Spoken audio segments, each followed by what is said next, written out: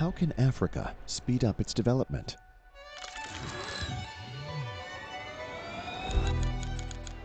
By speeding up its energy transformation. Despite Africa's great potential for clean energy, only a tiny fraction of the world's renewables is installed here. The African continent is growing faster than ever, and it simply can no longer afford more investments in the dirty and fragile economy of the past. Today, we're at a turning point.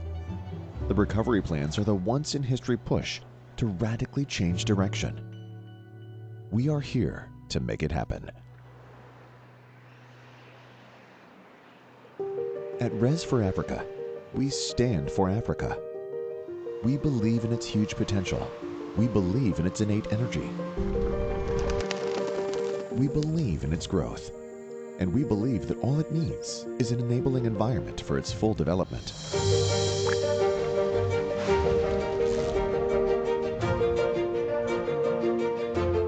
At Res for Africa, we care for Africa. That's why we believe that clean energy is the only way to go. Because renewables mean more affordability. Because renewables mean more jobs. Because renewables mean more value. Because renewables mean more resilience, social justice, and health.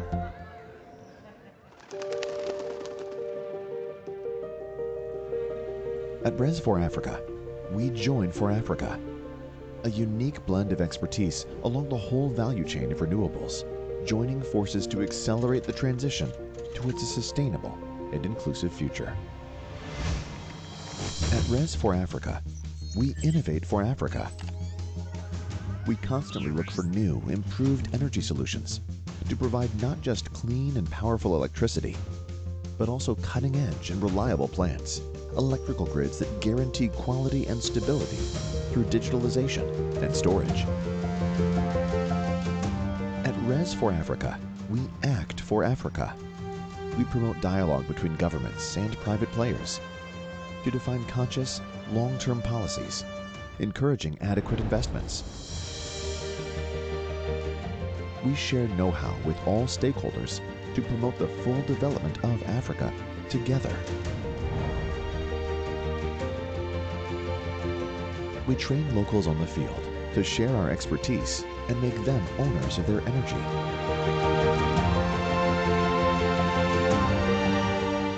And we never, ever stop looking for new and win-win business models made of African DNA.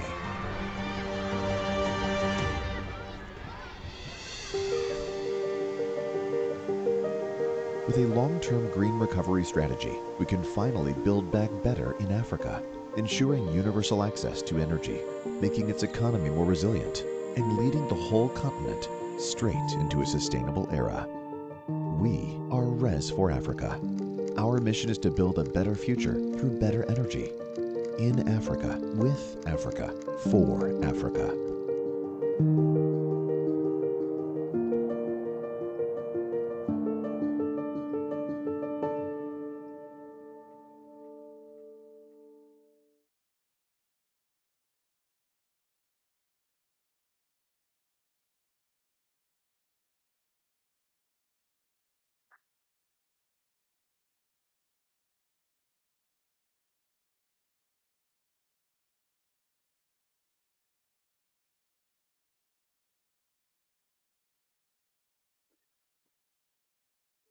Good morning, ladies and gentlemen, and thank you for joining us in this new chapter of the Res for Africa journey.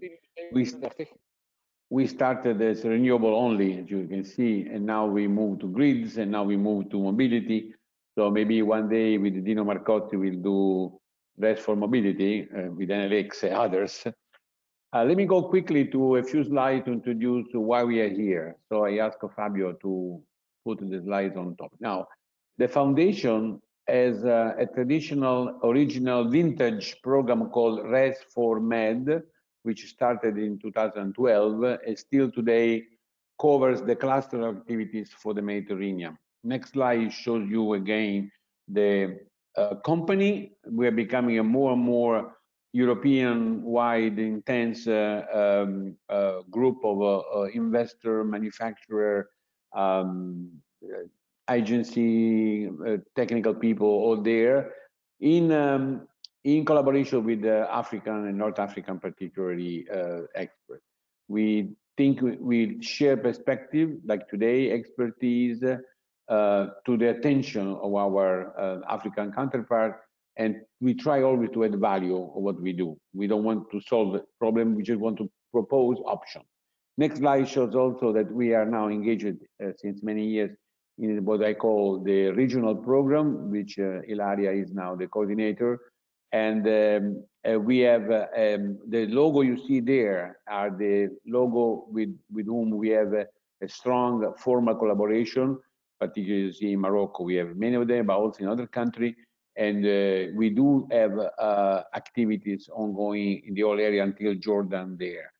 So we are very proud to count on our counterpart there, and today we will hope to make this as a North African program. Next slide shows also you the publication, the analysis. Let me mention to you the one on the left. We just released a survey 2020 assessing investment risk in renewable energy, which now is the update of the older study done below on the left on the 2016. I think this shows you the perception of private sector players, almost 200 of them, both from North Africa and from Europe, to make, let's say, an assessment of what's missing or what is perceived, which is a barrier for investing there. But then you see all over there, I don't want to go in details, all the publications which describe in a summary our work. Now, one feature of Red for Africa, you can download all of them from the website for free. There is no registration. We don't want to know who does it, not even password. Just go there and download in activities library what we do, because we believe that the more people know what we do together with you, the more the better. So please take stock of the website we have there, www.redforafrica.org, on the right up. Next one. Why we think e-mobility matters in Africa. First of all, but we try to summarize. I'm sure the following distinguished speaker will expand that issue. First of all, e-mobility is well known for reducing the greenhouse gas emission, and more and more African countries, particularly North Africa, are taking this seriously. Second one is we do believe that there is a job creation, different kind of job, different kind of activities, but it is also beneficial. Renewable plus mobility can create more and more jobs than just fossil fuel production. That's for sure. By the way, I want to announce you that in September, the Rest for Africa, together with IRENA and together with the UNECA, will publish the flagship book on social impact and job creation of energy transition, which will also include mobility. Then we, of course, we have to discuss the congestion cost. The traffic in the downtown is becoming as crazy as in Rome. I'm from Rome, but therefore electrical transportation, particularly public transportation, metro, underground, the trams, may solve the issue. Finally, the mitigation also particularly the national commitment the country have. Also, e-mobility can contribute both to the share renewable and, most important, the share of efficiency in end users. And of course, scaling up renewable, because we do believe the e-mobility, as much as green hydrogen, requires a much more bigger effort in terms of renewable scalability, because otherwise we make a mistake. We do confuse blue hydrogen, gray hydrogen. I think green hydrogen is the solution, medium, long term, and the green mobility is also the solution for electricity feeding our car by coming from clean energy. Next one shows, I think we are very close, why we started in North Africa. Well, the reason is the following. Africa had the highest growth in transport CO2 emission between the last 10 years. And then you see the number there. And in North Africa, particularly Morocco, started shifting to more environmentally friendly modes of transportation. And also in Morocco, Egypt, and Jordan, things are happening. You see on the bottom of these figures, the Morocco launched the first bike sharing system. Then Tunisia launched the EMobility in some cities, etc., etc. So we are eager to hear more from the private sector and the association effort. And again, to make sure this is not only one single shot event, but becomes a program that we can share with the EMoTools together. Next one is just a recap of what we're doing, and under the leadership of Ilaria and Rima, we have this space called Med Platform, where we update you on news, weekly newsletter. We have so many posts created. We have shared webinars. Therefore, please, we already can count on 435 profiles, which have a separate, let's say, attention from us. Therefore, you can easily join them into our website. And finally, I close with, to remind you, next slide, the foundation contacts. And I'm glad to show you also the Med Program Coordinator, Ilaria Urbani at redforever.org. So please count on her for expanding and reinforcing our role. Now, it's my pleasure to pass now the floor to Dino Marcozzi, who is the motor, the engine of EMoTools, the association, the sister association for EMobility that we really glad to join together. Ilaria, the floor is yours. Thank you. Thank you, Roberto, and thank you, Dino, for accepting to moderate this webinar. The floor is yours.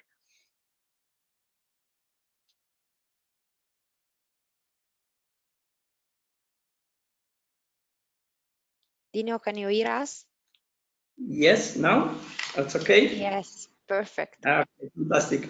Okay, good morning to all the participants, and thanks to the organizers of this, I hope, interesting webinar, but especially thanks to Roberto Bigotti, who is, as always, is an inexhaustible explorer of new possibilities in Africa, and especially now we're talking about North Africa. So I am very, very happy to be here. But let me start first with a little personal memory. Until 2016, I worked in a group, and in particular, my last 8 years assignment was to take care of the procurement of the green power. Well, in this role, I was able to lead the procurement staff, the procurement team, in the negotiation for the group of wind farms for 850 megawatts in Morocco. I remember very well. Traveled to Hamburg to negotiate with Siemens first, and Siemens Gamesa after. So today I feel I'm very, very happy, but I feel like a murder returning to the crime scene. So, but for this reason, I'm very happy to restart this new cooperation with the Enel Group. I have a couple of charts, if it's possible to share. The first one. Thank you. Okay, this is a Motus E, or when we call it Motus E, because Motus is a Latin name, and E stays for electric in Italy. Motus means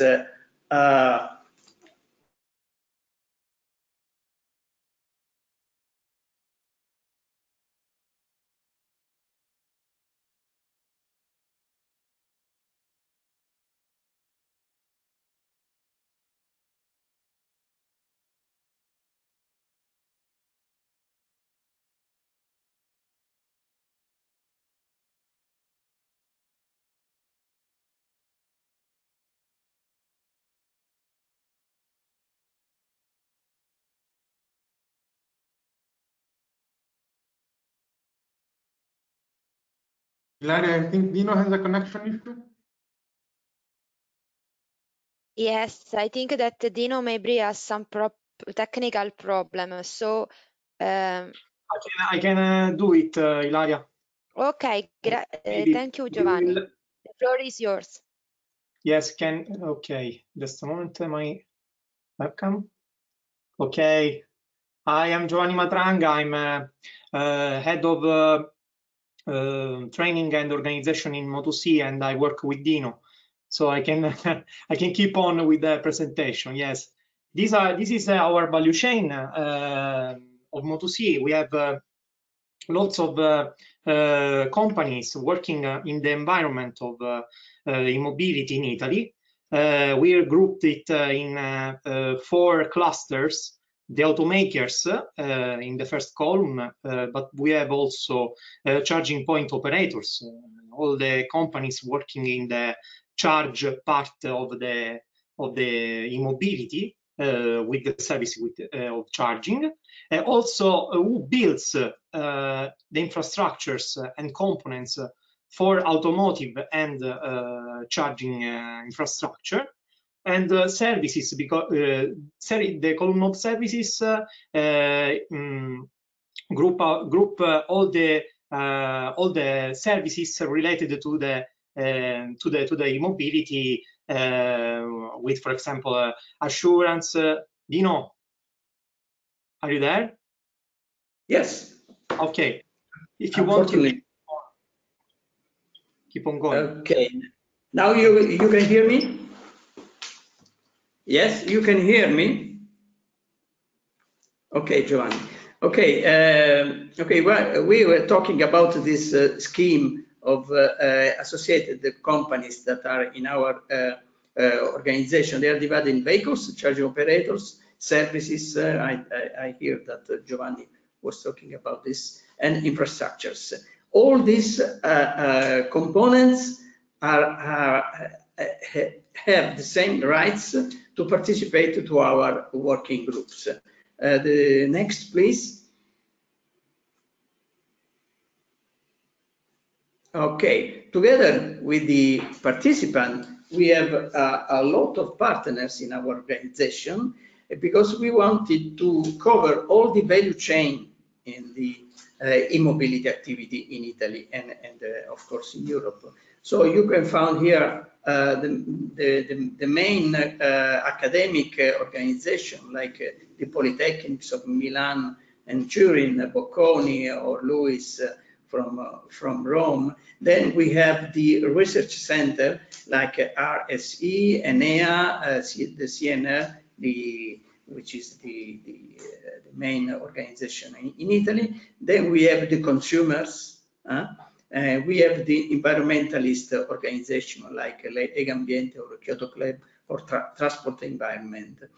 This is very important for us because also the partner can participate to our working groups. Please, the next one. And final. Okay, this is our model. Okay, we have 4 main working streams. The first is technology and market. The second one on the right side is environment. The ninth is the industry and the education, and the 10th is the communication. All these working groups try to solve the problem, the challenge that are in front of us in Italy. When we started in 2018, there were a lot of problems and the market was very, very tiny. But now the market is growing very, very rapidly. I think that Giovanni will explain this after me. But it's important that all the participants can participate and create a positioning for our organization in order to have a right institutional relationship with the policymaker in Italy. So we are a real important lobby organization in order to represent the total ecosystem of the e-mobility. Looking at the detail, we can see that in technology and market, we have a table for charging infrastructures. This is very important because try to answer to the main issues that are in a new organization, and it's very, very important for us to collect together in our organization 90% of our operators. And I think that the problem that we will solve can be applied to the North Africa. The problem in North Africa, of course, is that we want to change the paradigm, because one problem is the big urbanization, okay, in North Africa. 78% of the people in the North Africa lives in a urbanized region. But in Egypt it's 93%, in Libya is 81%. So this means that the pollution from one side and also the greenhouse effect and second side are very important, and it will be more important in Africa.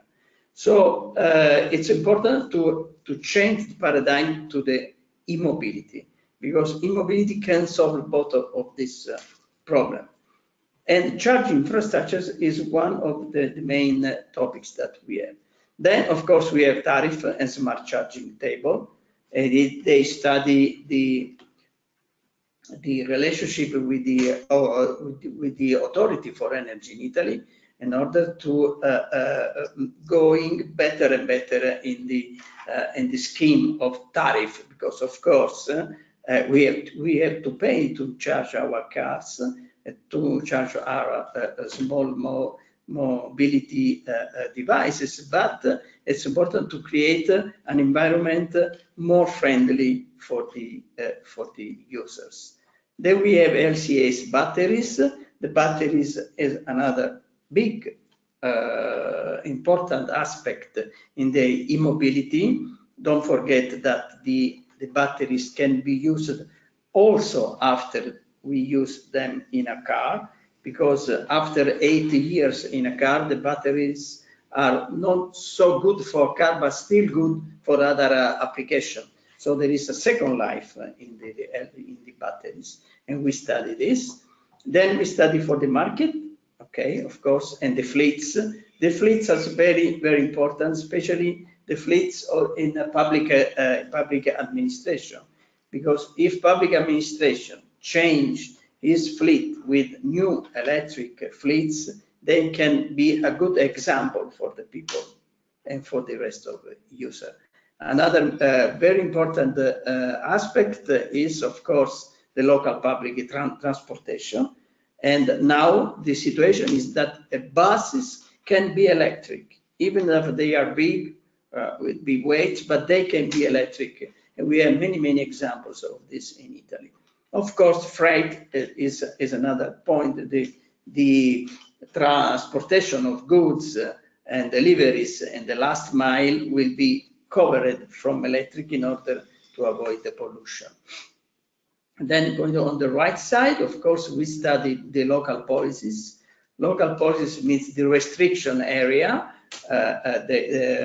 For instance, is the study the restrictions area and the policies of the local authorities, especially in the cities, in order to facilitate the creation of this environment. Okay. Another table is the study of carbon neutrality. For this reason, we are part of the European platforms, two main platforms. One is Avere, that is the main platform for the associations, and the other one is the electromobility platform for the lobbying in the European Commission. And we are very active in these two organisms and try to put on it our point of view, of course. And then finally, we have other two tables. One is important because it's industry and education, because the change of paradigms involves a change in the skill. So we have to reskill people and companies, and we have to upskill also. So the role of education, university, the technical education in technical institute, technical high school in Italy, the aftermarket for the companies, these skills for the media, because the journalists sometimes are not so able to understand this new paradigm. And so this complex of activities are managed by Giovanni, that I thank you because he is here and will manage all this webinar. And finally, the last table is the communication table, because communication is an important part, of course. It's a part of our budget, because we have to organize events, webinars, participate to external webinars in order to put together our ideas, have relations with the media, because we have to fight against the fake news, but we have also to do an advocacy role in our country in order to create the new civilization, because have an electric car or an electric vehicle is a new civilization, because you have a different relationship with your vehicle. It's not simply a vehicle that you charge and go, but it's a vehicle in which you can plan your travels and plan also your life, because an electric vehicle can be charged when you do other things, also sleeping, I mean. But when you are in an office, when you are in a leisure place, or when we are doing, you are doing shopping, for instance, electric vehicles, it's can be charged. So it's totally change of your mindset when you start to do this. So now my time is finished, so I leave the floor to Giovanni for the rest of the webinar. Thank you very much. Thank you, Dino. Okay. I don't see my slides. Sorry. Okay.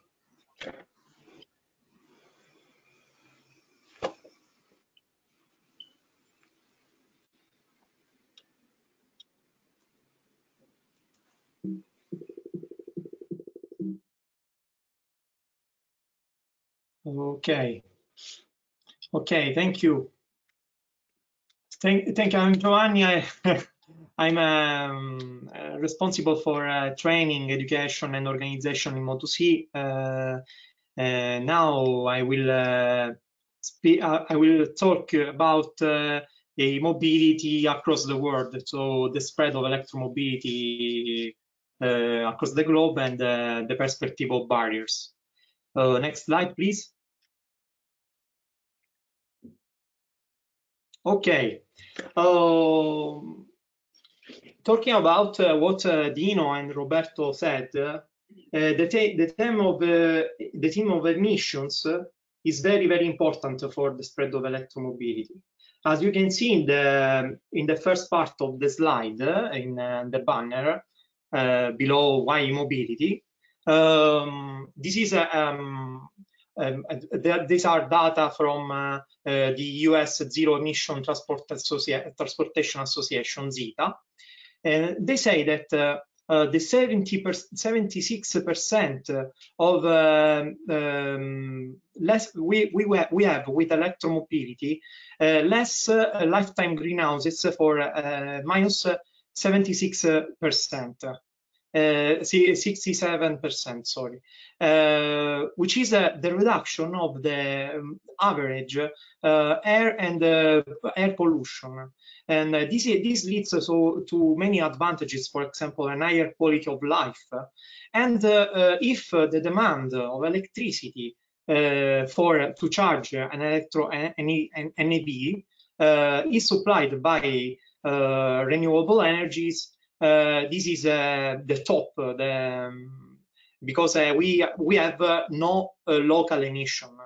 And there are also other advantages in the spread of electromobility. For example, if you have an EV car, you have a saving on fuel and maintenance annual fuel and maintenance. They calculate about an average more than 11,000 annual dollars of advantages in savings. And because it's the EVs have lower maintenance costs, lower, of course, lower fuel costs because they charge with electricity. And we have also many advantages for regarding subsidies from government, and also there is a very important advantage for the community, which is the optimization of for the electrical grids to supply to support this demand. And also the EVs are more efficient. There is no motorization, no use of on any traction. The mobility is the more efficient way for traction than any other solution. The efficiency is more than 70%. With regards, and there is no other solution better than e-mobility, electricity used for traction. And also we have advantages in comfort, because if you have, for example, a parking lot, a private parking lot, or a private garage, you can charge it at home. You have no gears, you have more space inside the vehicle, because we have lots of components, lots of parts are not present in the EVs, and it's silent, more silent, and suitable for autonomous driving. So the digitalization and the autonomous driving is really connected, very connected with the mobility. And also, yes, and by the survey of Zeta, 97.6% of EV owners would buy another EV, an electric vehicle after. So, and also the cost for the community healthcare is very reduced by the less pollution by the vehicles. So e-mobility is very, very important. Next slide, please.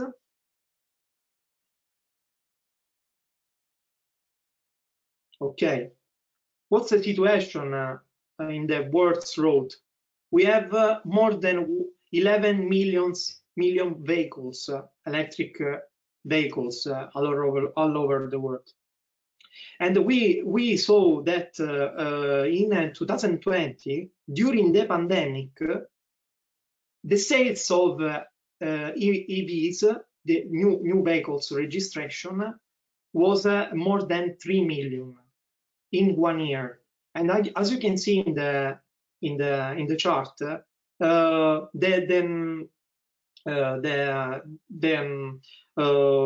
rise is more than 43% versus 2019. So the pandemic and the global, you have to think that the global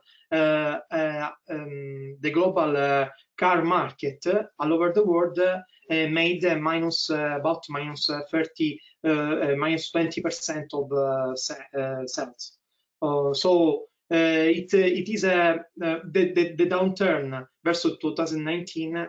2019 was -16 of the total market. So EVs grows despite the e-mobility, and we expect this is from these are data from EEA Global EV Outlook. We expect by 2030 about 20-30 million EVs in the stock, circulating stock. So about 12% of the total stock will be EVs. Next slide, please. Okay, Another very, very surprising effect of the pandemic,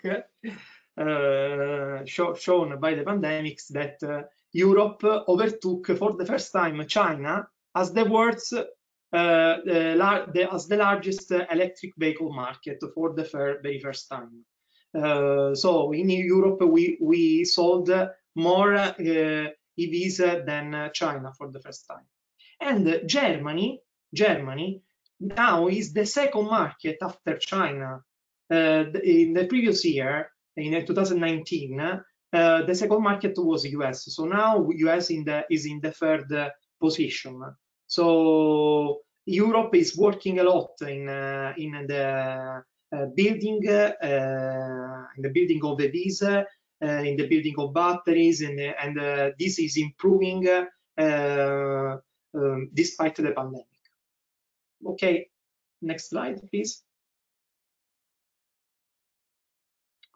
Okay, an important role during this pandemic for in boosting EV sales is are the subsidies, because of course subsidies are necessary to spur the very initial uptake of just a second. Sorry.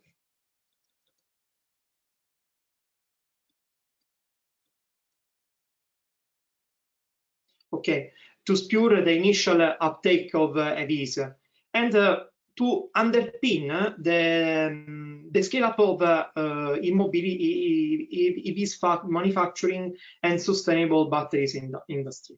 So the subsidies in the first years of the EV spread is very important. But these subsidies can be gradually reduced or phasing out when the sales expands. So the sales expand. So many countries in Europe has declared and put the many subsidies or initiatives, incentives. For example, incentives in a discount on in buying a new car, a new EV. Or for example, no BIT on BEVs, for example. BEV, we have to distinguish between BEV and FEV. BEV are the 100% electric car. FEV are the hybrid, so they have also not only a plug-in, they are not only plug-in, so fueled by electricity, but also with a parallel motor, parallel powertrain of an internal combustion engine. Also, many countries has done, as Italy, bonus malus. So it's a totally self-financed system in which the less polluting car have this incentive, and this incentive is paid by the more polluting cars. So all the system is totally in equilibrium. Okay, so it's very important, for example, for emerging countries to improve a system of subsidy in the first uptake of EVs. Thank you. Next slide.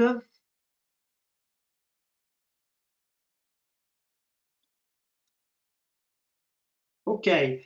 In Europe, also, many countries are talking about, are declaring phase out. What is a phase out? Phase out is the ban of the sales of new internal combustion engine conventional vehicle by a certain period, a certain year. So, for example, as you can see in the chart, Norway is the first one banning the EVs. Norway is in Norway, sales of BEV are the majority of the total market. So they are as EVs, the last data. In the last data, we saw that EVs were more than 70% of the total sales of cars in Norway. So they are very, they're a beautiful example of improving this system of subsidies, but of course creating a culture of e-mobility. So they are the first country declaring it, and also banning the new ICE. In 2030, we see more countries. 2013, United Kingdom that are discussing to anticipate these data, and of course France and Spain in 2014. But not only countries are declaring a ban on this phase out, but also automakers that are banning this new IC sales in Europe. As you can see in the bottom part of the chart, many of them are declaring, for example, many are not investing, are investing no more in ICE improvement and ICE investment, or we declare phase out, or net zero target. So net zero target means that their vehicles doesn't have any emission, so zero, totally zero. It's an important message for the countries, the growing economies, is to jump, as said by Dino, is to jump. They can jump, you can jump the fossil era, preventing billions of tons of greenhouse emissions. Because investment can go this way. So, for example, you are developing a renewable energy environment, and e-mobility diffusion can be a second step, can be a natural consequence of the spread of renewable energy, because it makes producing electricity more economical. So you can reduce your emission combining the two systems. So it's very, very important. And North Africa could drive this change of paradigm in all the continent. So it's very, very important to set objectives like this. Next slide, please. Okay, let's talk about barriers. EV 100 members, which is an organization done by Climate Group. The 100 members are a universe of companies grouped by the Climate Group, and they asked to these companies what are the top 5 barriers to the EV adoption, because of course we talk about private passengers car in e-mobility, which are in this moment the majority of the market, but also for the electrification of the fleet of the companies is a very important theme. And they asked to these companies, which are in 80 different markets, and are committed to making EV transport the new normal by 2030.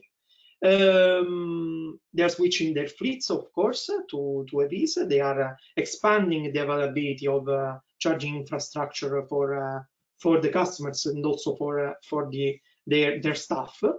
And they are halving. They are more than half of electricity to power their charging infrastructure is made by renewable energy. So the top one hurdle of the adoption is the lack of charging. So they feel that finding it's hard to find. They have a kind of anxiety to find the charging infrastructure in the streets. So this is the first one perceived problem. Another one is the range anxiety. So the lack of a appropriate EV type, for example, to how many kilometers my EV can drive with a charge. And another one is the high purchase price, the capital cost of EVs. These are the top barriers. Let's go to the next slide. Okay. Oh, let's talk about charging points. The charging points all over the world are 1.3 million in 2020, and this means sevenfold the last 5 years. And now at the moment, China has the majority of this charging infrastructure. But the problem of charging infrastructure, and of course of the barrier of lack of charging, is that the charging infrastructure are often installed where it is possible to install, not where it is needed. So this is the first, the top problem of installing a charging infrastructure. And these charging infrastructure are expected to grow to 24 millions at 2030. Next slide. Thank you. Okay, another thing is regarding the capital cost of EV and also the range anxiety is the battery. The battery pack prices and energy density are supporting the rise of in EV sales. As you can see in the first chart, the price of the battery, of the lithium-ion batteries, are dropping. Dropped from 2010 to 2020, 89%, and there is a learning rate of minus 18%, which will lead to future dropping of the curve. You can see in the curve that the price is dropping, and also the battery pack energy density is growing, which means that a parity at ceteris paribus at a megawatt hour per kilos, so the average energy density is rising. So with the same weight of the battery, you have more kilowatt hours inside, or watt hours inside. You can support more great performance and improving of the performances of the vehicle. And it is dropping also the total cost of the battery. So next slide. I'm going faster. Yes, the decrease of battery prices and of course the improving of the performances of the battery is leading to a price parity with ICEs, the conventional vehicles, in all the segments. And as you can see in the slide, this is expected between 2025 for example light vans to 2027, which are the sub of segment B. So it is making the decrease of battery prices, making also the EVs more affordable and comparable to ICE. Next slide. Maybe it's the last one. Okay. Automakers are spreading the models, the menu of EVs, EV models at disposition of the customers. And this is increasing the competition among automakers. This is leading also in technology advancements, energy density improving of the batteries, and now, as you can see in the yellow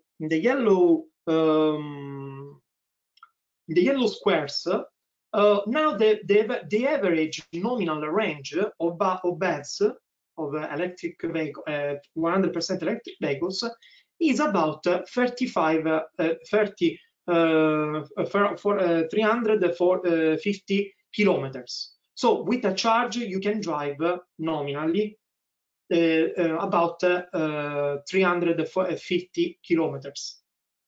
As you can see, in Italy, the average daily driven, the average kilometers driven by in average is 42. So you can the range anxiety is okay,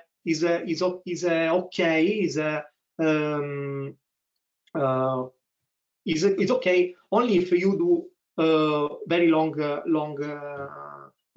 drives, so travels and so on. But if you in the daily life, your car can support your in one charge, so you can drive all the day. Of course, more days in the week. So it is due to the use of the car or the use of the vehicle you do. But of course, this is a very good, a very important response. So next slide. Okay, this is the last one. So thank you for the attention, and I'm here at your if you have a question of my presentation, in my presentation. Thank you.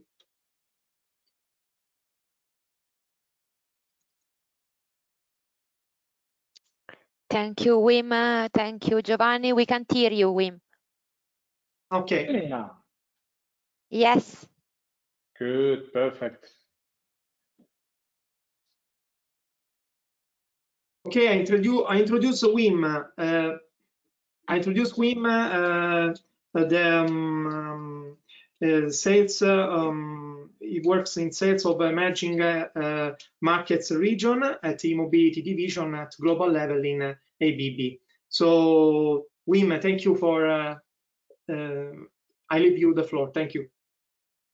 Yeah, thank you very much for the introduction, and welcome to you all. It's an honor for me to do this presentation. I would have preferred to do this right in front of you on the stage with a microphone, but today I'm doing this out of beautiful but rainy Eindhoven in the Netherlands to talk to you about the past, the present, and the future of high power charging. It'll take me around 15 minutes, and then at the end of this conference there will be a Q&A, so if you have any further questions, please feel free to keep them with you and share them at the end of this conference. All right, next slide, please.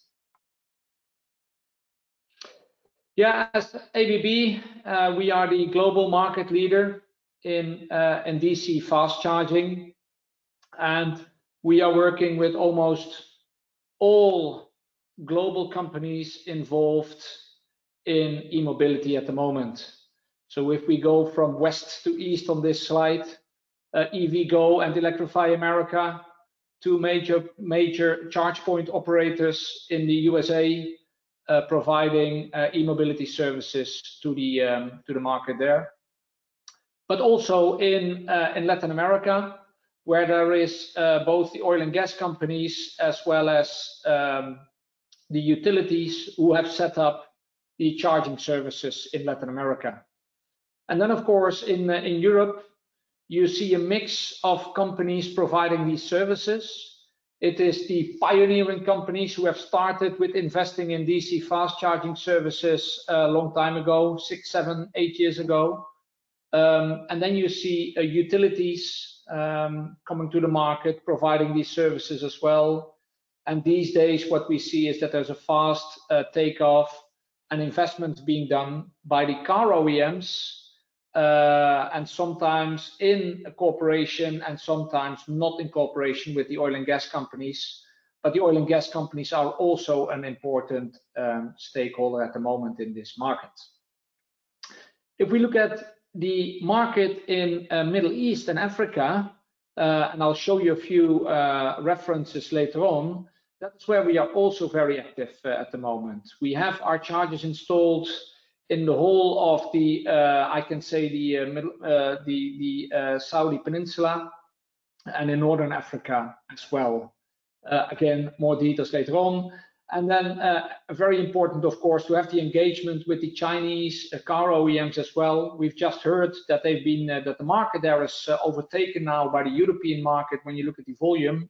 But of course, the Chinese market is a pioneering market when you look at it from an e-mobility perspective, both from the vehicle side as well as from the charger side.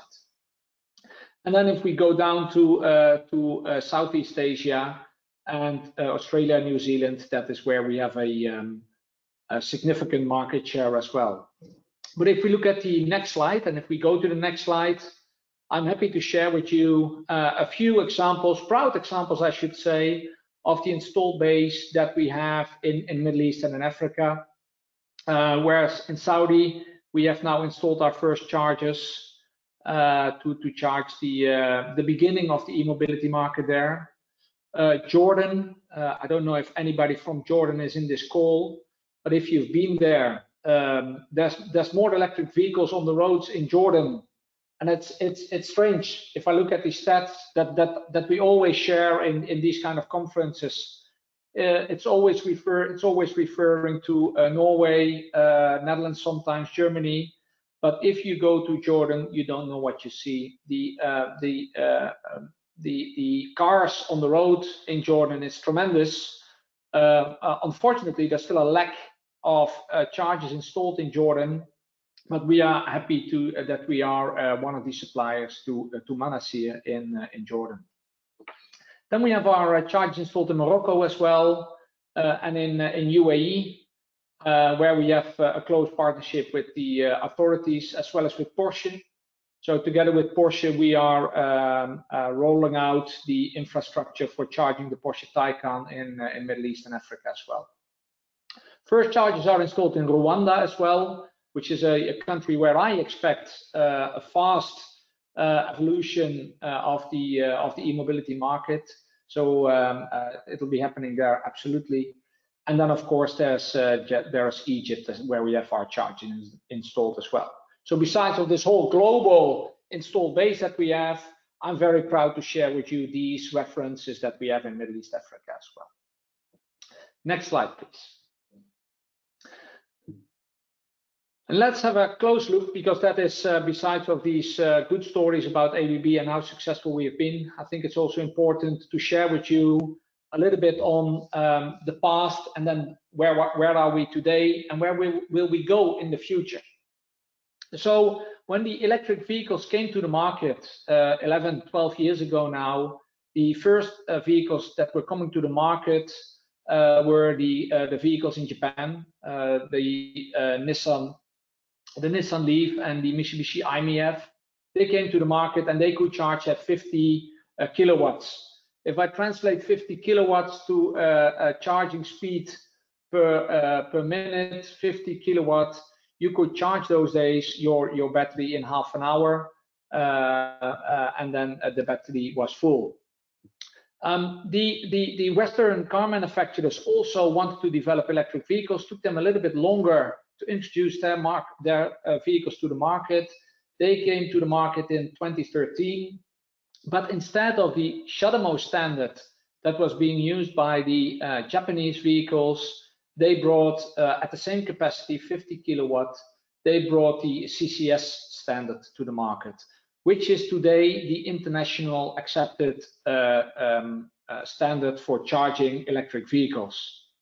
We see that the Japanese are very much focused on still supplying the vehicles to the Japanese market with the CHAdeMO, but we do see now with the new new electric Nissan coming to the market that they will be using CCS2 as well, or at least CCS, I should say, for the cars that they supply outside of Japan. So that was 2010, 2013, and extremely proud, of course, on what we could do. We could charge a car in 30 minutes, and it could go 150 kilometers. So that was quite something. But then, of course, the new types of vehicles came to the market. The first vehicles then coming to the market were electric buses. Electric buses that could charge at 150 kilowatts. We do not use a connector for that. Those days we were not using a connector for that, but we were using a pantograph that could connect to the infrastructure or to the bus. And then you could charge these vehicles at 150 kilowatts. If somebody would have told us back in 2010 that in 2016 we would be charging vehicles at 150 kilowatts, we would have told them they were crazy, but it absolutely happened. And what then happened actually was the luxury vehicles came to the market. The first real luxury vehicle coming to the market was the Tesla Model S, of course, which had their own proprietary charging standard. And then the first vehicle using international standards was the Audi e-tron, that could charge at a speed of 150 kilowatt, as fast as these buses as well, but then using a connector. And soon after that, Porsche introduced that Taycan, who potentially could even go up to 350 kilowatt of charging. And you have to imagine this all happened within a time period of 7 years. Which is a tremendous pace of a development that took place. Now, so that is the standard where we are today. So buses are being charged with pantographs at 150, or I should say heavy vehicles are being charged with a capacity of modular 150 kilowatt. So these vehicles can be charged at 150 kilowatt, 300 kilowatt, some even at 450 kilowatt. And with an exception of 600 kilowatt, we have seen, though, there seems to be a mismatch with the operational requirements for the 600 kilowatt. So 450 for heavy vehicles, and we have a maximum currently offered to us by the CCS standard of 350 kilowatts. Now, what is coming at us is, of course, we have the first electric trucks on the market as well these days. But these are the short-haul delivery trucks that go from a distribution center into a city center to supply the local shops, the local restaurants, etc. What we are now looking at is introducing of the semi-trucks that will do long haul, that will take that will be able to do 1,000 to 1,500 kilometers, and those trucks need to be charged as well. And that is where we are currently looking at the megawatt charging standard.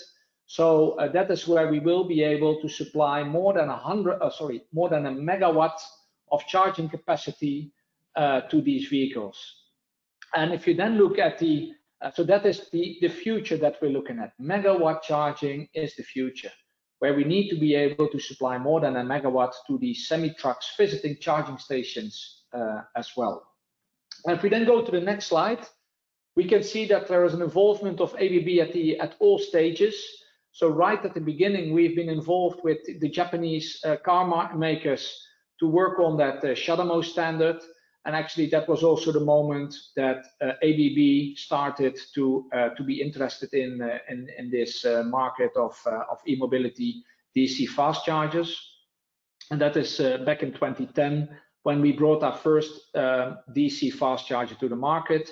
And I won't take you through this whole slide, but what you've seen is that ABB has always been involved with defining the next steps in the standards that have to be applied for EV fast charging. In fact, ABB was involved and is involved in fact, defining the technology for fast charging of vehicles. That can also be seen if we look then at the next slide. The next slide is explaining a little bit on the product portfolio that you should take into account, because you could, of course, charge up to a megawatt, but what charger do you actually need at your site? And that is what we have split in 4 different segments. So here you see the first segment, and that is where you see the need of charging your vehicle within a longer time. So up to a maximum of 50 kilowatts. We can supply that with, this is what we call the destination chargers. So we have the wall boxes that can charge at 11 or 24 kilowatts. and that can be installed at households as well. The future of charging will be DC charging, as what we see is that most of the modern buildings that will be built may go completely to DC. Look at the quantity of converters that we currently have in our household already. The AC/DC converters that I'm currently using here with my laptop to do this presentation for you. Why not having a DC grid in my house? But secondly, we will see that the car manufacturers who are currently doing the conversion in their vehicle, so we give them AC from an AC wall box, and that will be converted inside the vehicle from AC to DC to charge the vehicle. We will see that these AC to DC converters will be taken out of the vehicles, and that the only option left is DC charging. Now here you see two DC wall boxes. One is at 24 kilowatt, one is at 11 kilowatt, and they are capable of vehicle to grid as well. That means that if you're charging your vehicle at home, or let's say when you connect your vehicle at home, you can still use the remaining power that's left in the battery to provide that energy to your household. And when your car needs to be charged, and when the electricity and the capacity is available from your electrical installation back home, you then start charging your vehicle. So vehicle to grid possible with these chargers at destinations, at home and office locations. And then there is the 50 kilowatt charger, a charger that can charge your car. These days, the battery sizes are going up to 90 to 100 kilowatt hours. But these chargers can charge your vehicles at a destination where you spend a longer period in 1 to 2 hours. Next one, please. Now, there can also be situations where you would like to charge your vehicle as fast as possible, at, so to say, a highway environment, for example, and that is where you can then charge your vehicles with 180 kilowatt, and if your vehicle allows even up to a 350 kilowatt, which is currently the maximum in the charging that CCS allows. And that means if your battery capacity is 100 kilowatt hours, that with charging at 180 kilowatt, you will be charging around half an hour, a bit more than half an hour. And with the 350 kilowatt charger, well, you can do the math yourself. It's also depending on of course, the battery management system in the vehicle, but you can charge your battery in 10 to 15 minutes. So this is what's available today on the market. What I would like to share with you is a little bit on where the future will go. So if you go to the next slide, please. That is where you will see that much of the installations and much of the power conversion that's being done today is being done on a decentral level. So every charger that you see on the left side of this slide are using their own AC to DC conversion. And then of course that you can use that power to the maximum or not. And when it's not used to the maximum, it is sitting there doing nothing. So what is a more efficient way of doing this is to have a centralized power conversion where you do the AC to DC conversion, and that you then distribute that to the chargers on the charging station, and you let every dispenser only use what is being requested by the vehicle. So then at least you have the full capacity centrally available, and you can feed the dispenser with the capacity that is requested by the vehicle. An efficient way of distributing the energy over a site and to consume the power that's centrally available in a central power cabinet. Now, how does this look in the field? One more I would like to take you through on where we are, where we were, where we are today, and where we are going in the future. Next slide, please. Yeah, so this is what we call charging 1.0. This is where most emerging markets start. So this could well be the case for Northern Africa to apply. This is where we install chargers to the grid, and these chargers can charge at a 50 kilowatt, 180 kilowatt, 350 kilowatt, depending on the need of the customer that is visiting these locations. if you install it at a fast food restaurant, you can spend an hour in the fast food restaurant. If you have a highway charging station, of course, you want to spend as little time as possible over there. So this is really charging and connecting a charger to the grid. And this is where it all starts. And this is where it also all started in Europe. Then where we are in Europe today, if you look at so that's the next slide. If you look at charging 2.0, that is where we now have a lot of chargers coming to sites, and where we see that there is a limitation in local grid availability and local grid capacity. So that is where we then add batteries and battery energy storage to these locations as well. It has two advantages. The battery, of course, can increase the available grid capacity or capacity available on the site if there's a limitation from the grid. And it can also help you with the peak shaving. And in some countries, the cost for the grid are very much depending on the peak being consumed. So if you use battery energy storage on the location, you can also reduce the peak that you consume, so that has a serious impact on your operational cost. So this is charging 2.0, and this is what we are doing today in Europe. And a nice reference is shown on the next slide.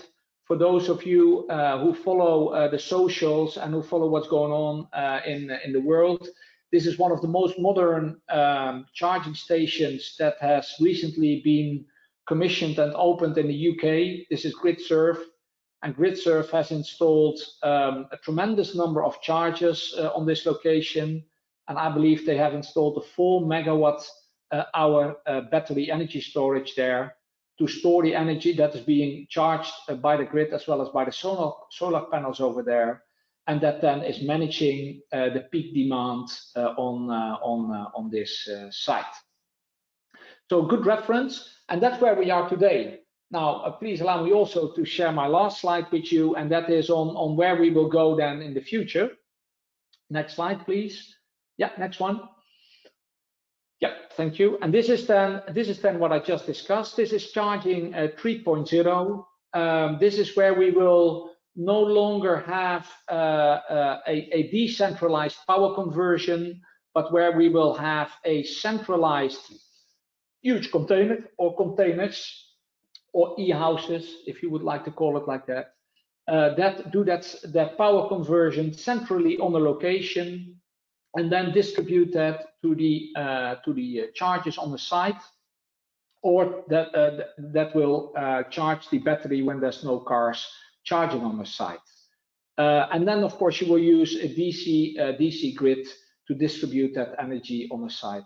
Extremely efficient, as I previously discussed. But this will still have a local power management. This is where we are now going to. This will happen in the coming months and years to come.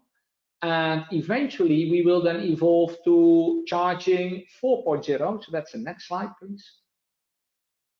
And the next slide is same setup, but what we will then have is we will have central power management. So from a central location, the digitization will absolutely play an important role in the further uptake of the management of the loads and the energy being consumed on the site.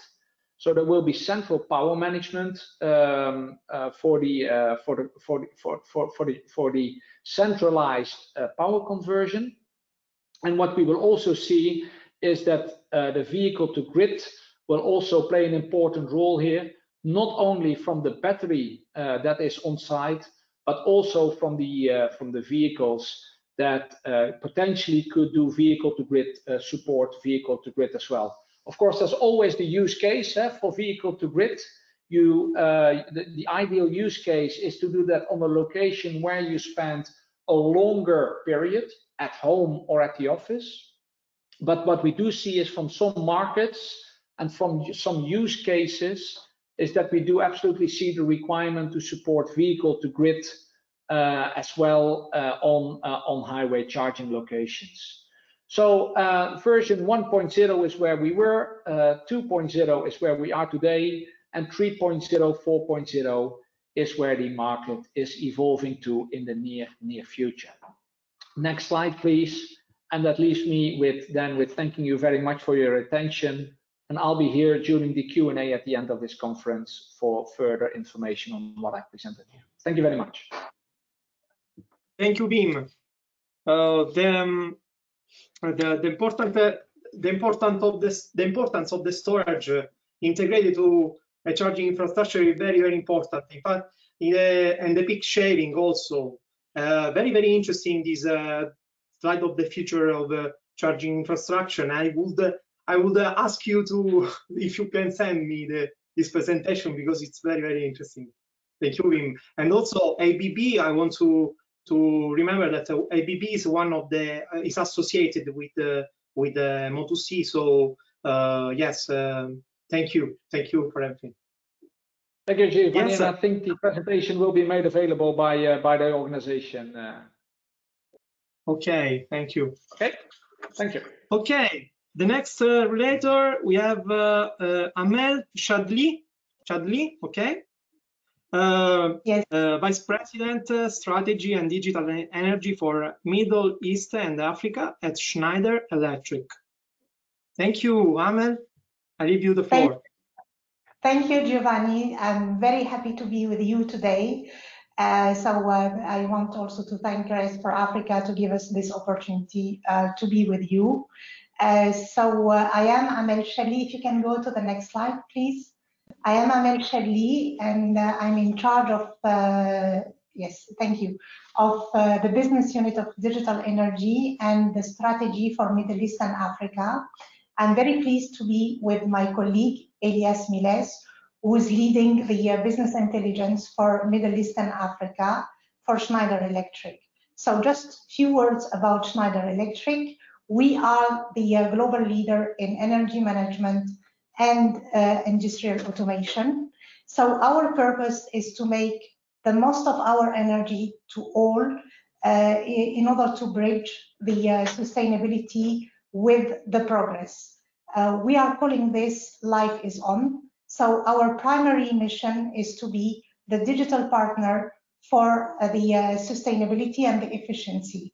As the global transport emission represents 23% of the CO2, it's very normal that Schneider Electric has a part of his global strategy, the e-mobility. So we are very happy to share with you today our vision about the electrical vehicles. We will start by just giving very quickly a view about the transition of the grid and which transformation we have in the energy landscape. Then we'll go to the ecosystem of electrical vehicles, and we will be more focusing on North Africa by having a zoom in the two main countries who are the most mature in this topic, who are Egypt and Morocco. And finally, my colleague will present to you the role of Schneider Electric in the e-mobility. So next slide, please.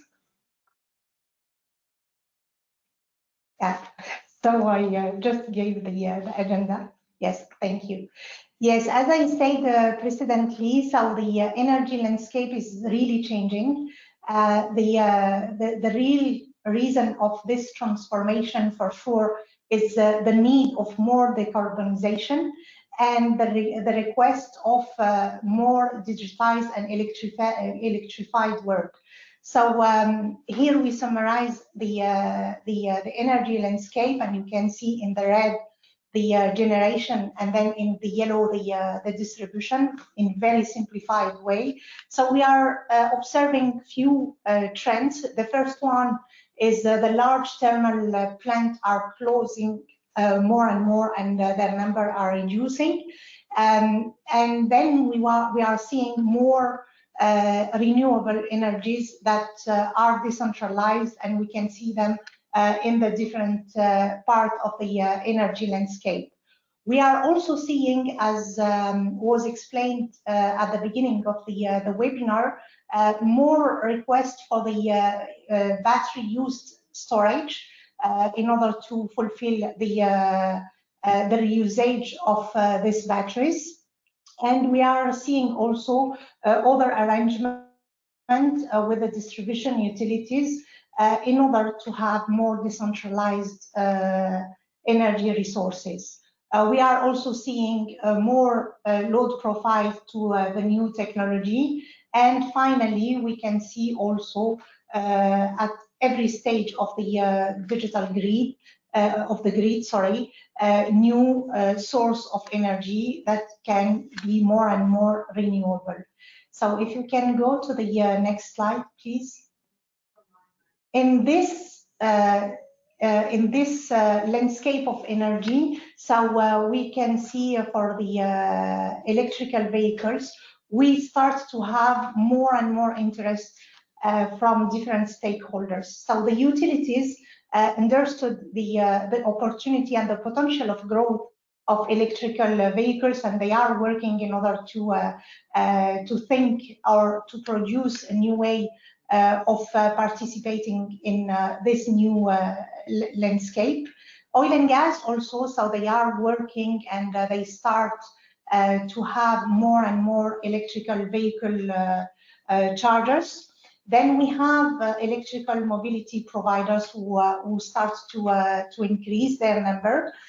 We have also the new players who are more digital, like the startups or like the software companies who start to create and to develop softwares in order to improve the customer experience and to enhance the connectivity and the connectivity between the different stakeholders. And then you have other players like Schneider Electric, where in fact we are intervening in order to give more importance to the electrical vehicles, and the goal is to boost this transformation by bringing the concept and the new business model of energy as services. So the goal is also to help the governments and the public administration to invest more in this landscape by bringing the financing. So we are transferring, in fact, the business model from a CapEx model to the OpEx model. So in a very nutshell, this is the ecosystem that we see about the electrical vehicles. Next slide, please.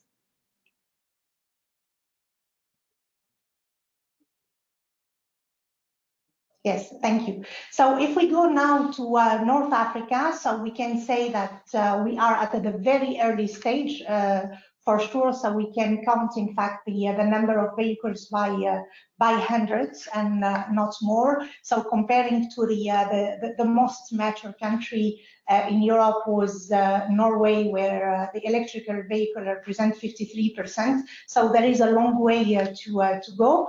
Nevertheless, this market is very interesting and very important for us.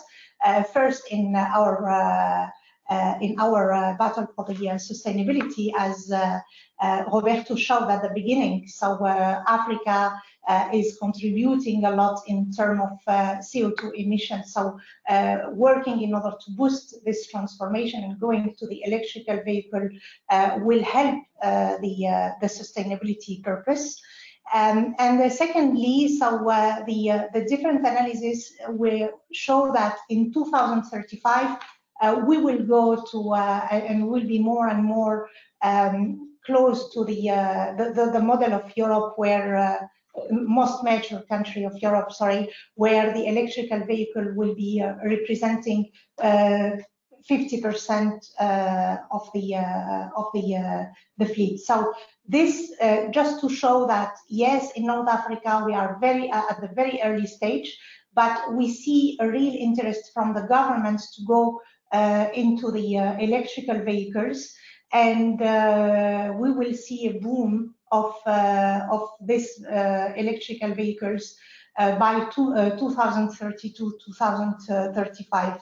So at the right of the slide, you can see the map of Middle East and Africa, and you see that for sure Africa is less advanced than Middle East in terms of infrastructure for electrical vehicle. As I said at the beginning, in Africa, the most advanced countries in this infrastructure are Morocco and Egypt. So if we can go to the next slide, please.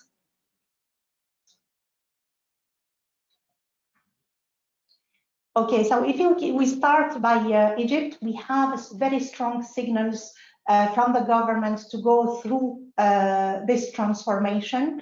So as of today, we have around 200 electrical vehicles, but the Egyptian government is determined to boost this transformation, and he's planning to build about 1,000 fast charging stations within the next 3 years. So he's putting also in place very favorable legislation in order to boost this transformation. So first, by putting in place a taxes policy, which is a reduced one for the electrical vehicles, but he's also signing some agreement in order to allow the Egyptian country to be able to assemble or to produce electrical vehicles, and we can see here some of the new players.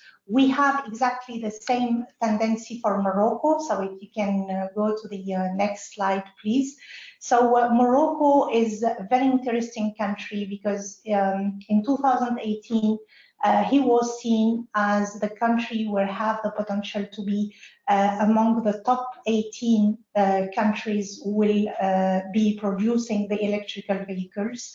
So the government is working in order to create this ecosystem and to allow the production of electrical vehicles. So we've seen a lot of investment and a lot of car producer to be installed in Morocco. So again, what the Moroccan government done is to create a very favorable environment for the industry of electrical vehicles by giving tax benefits and reducing the VAT for the electrical vehicles. So we can see here some key players. So we have 3 French brand for automobile producers, who are Citroën, Peugeot, and Renault. We start also to see the electrical vehicle charging in the gas stations. So Vivo Energy, for example, put in place, by memory, I think 15 electrical vehicles around Marrakesh in order to enable the recharging, and we see this gain of interest also thanks to the COP22 in Marrakesh. So overall, what we can say is we see here a very big potential in this region of the world. Even if we are at the beginning of the journey, so there is a long way to go. We can say that the willing of the government and the interest of the government are here. So now, in order to do this transformation, it's a very collaborative process where the public and the private sectors need to work hands on hands in order to put in place the necessary infrastructure. Now I will pass the floor to my colleague Elias.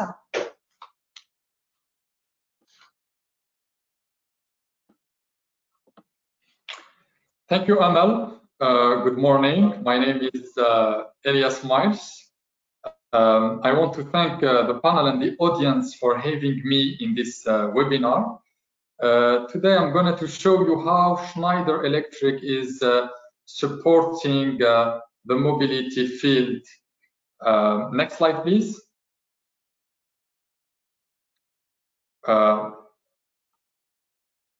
We do believe that electricity is the future of mobility, and we want to demonstrate that a rapid scale up of an EV can be reached in 10 years. That's why last year Schneider Electric joined the climate group EV100 that has been presented by Giovanni at the beginning. It's gathering and bringing together a group of influential businesses and organizations. The aim is to fast track the shift of 100% fleet to electrical mobility. So we are committed to accelerate climate action fleet. This is in line with our group strategy, but this can be well supported only by a strong transitions to an electrical vehicle. This is in order to bring down the direct carbon emissions from a company car to zero. And this is what the group has set as an ambition to reach out by 2030. As a solution provider, we support the government. As a solid partner, we are bringing charger solutions to our customer in the region, including in North Africa, through our EcoStructure solutions. So we are going from the chargers to the grids, and from the chargers to the panel and to the meters. Everything from energy management, power distributions, safety and reliability, and edge computing with data collections and analytics. In addition to that, large organizations like us help and support company transitions to electrical fleets. We are investing, we are partnering also with startups, innovative entrepreneurs, as well as an ecostructure of people who doesn't have any legacy. So we could help them to do the extra miles, and this is what we call the Innovation at the Edge program. So to summarize our role and visions, Schneider Electric is a technology provider, an investor, and the partners with innovative business model enabling the acceleration of EV charging deployment.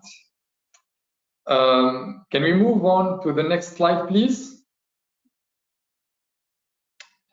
Thank you. This is to show you how the shift to electrical vehicle is completely changing the way we refill the car with energy.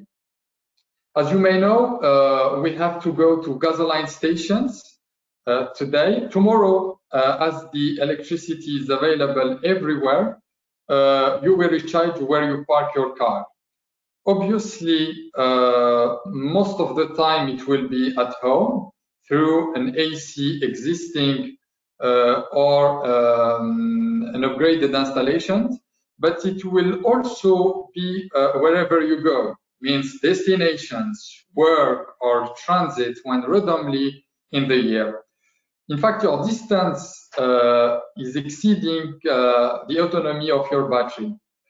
We also see that the fleet of vehicles having potentially a specific need to recharge. For instance, it could be from delivery suppliers to city bus to a company fleet. Lastly, the electrification of mobility will also concern whether a vehicle today could be filled out by oil. It can be also by mining engines, GSE, group ground service equipment in the airports to refill out the aircraft, move people and cargos. So what I want to tell you today is that the common point of all these key applications is the need for smart, connected, scalable charging units that can offer safety, reliability, and data capture through analysis and software capabilities. As a conclusion, we can say that the EV charging infrastructure are now developing inside an ecosystem from the car to the facilities and to the grid, which will require more connections, for sure, more electronics, and more standard and communication protocol.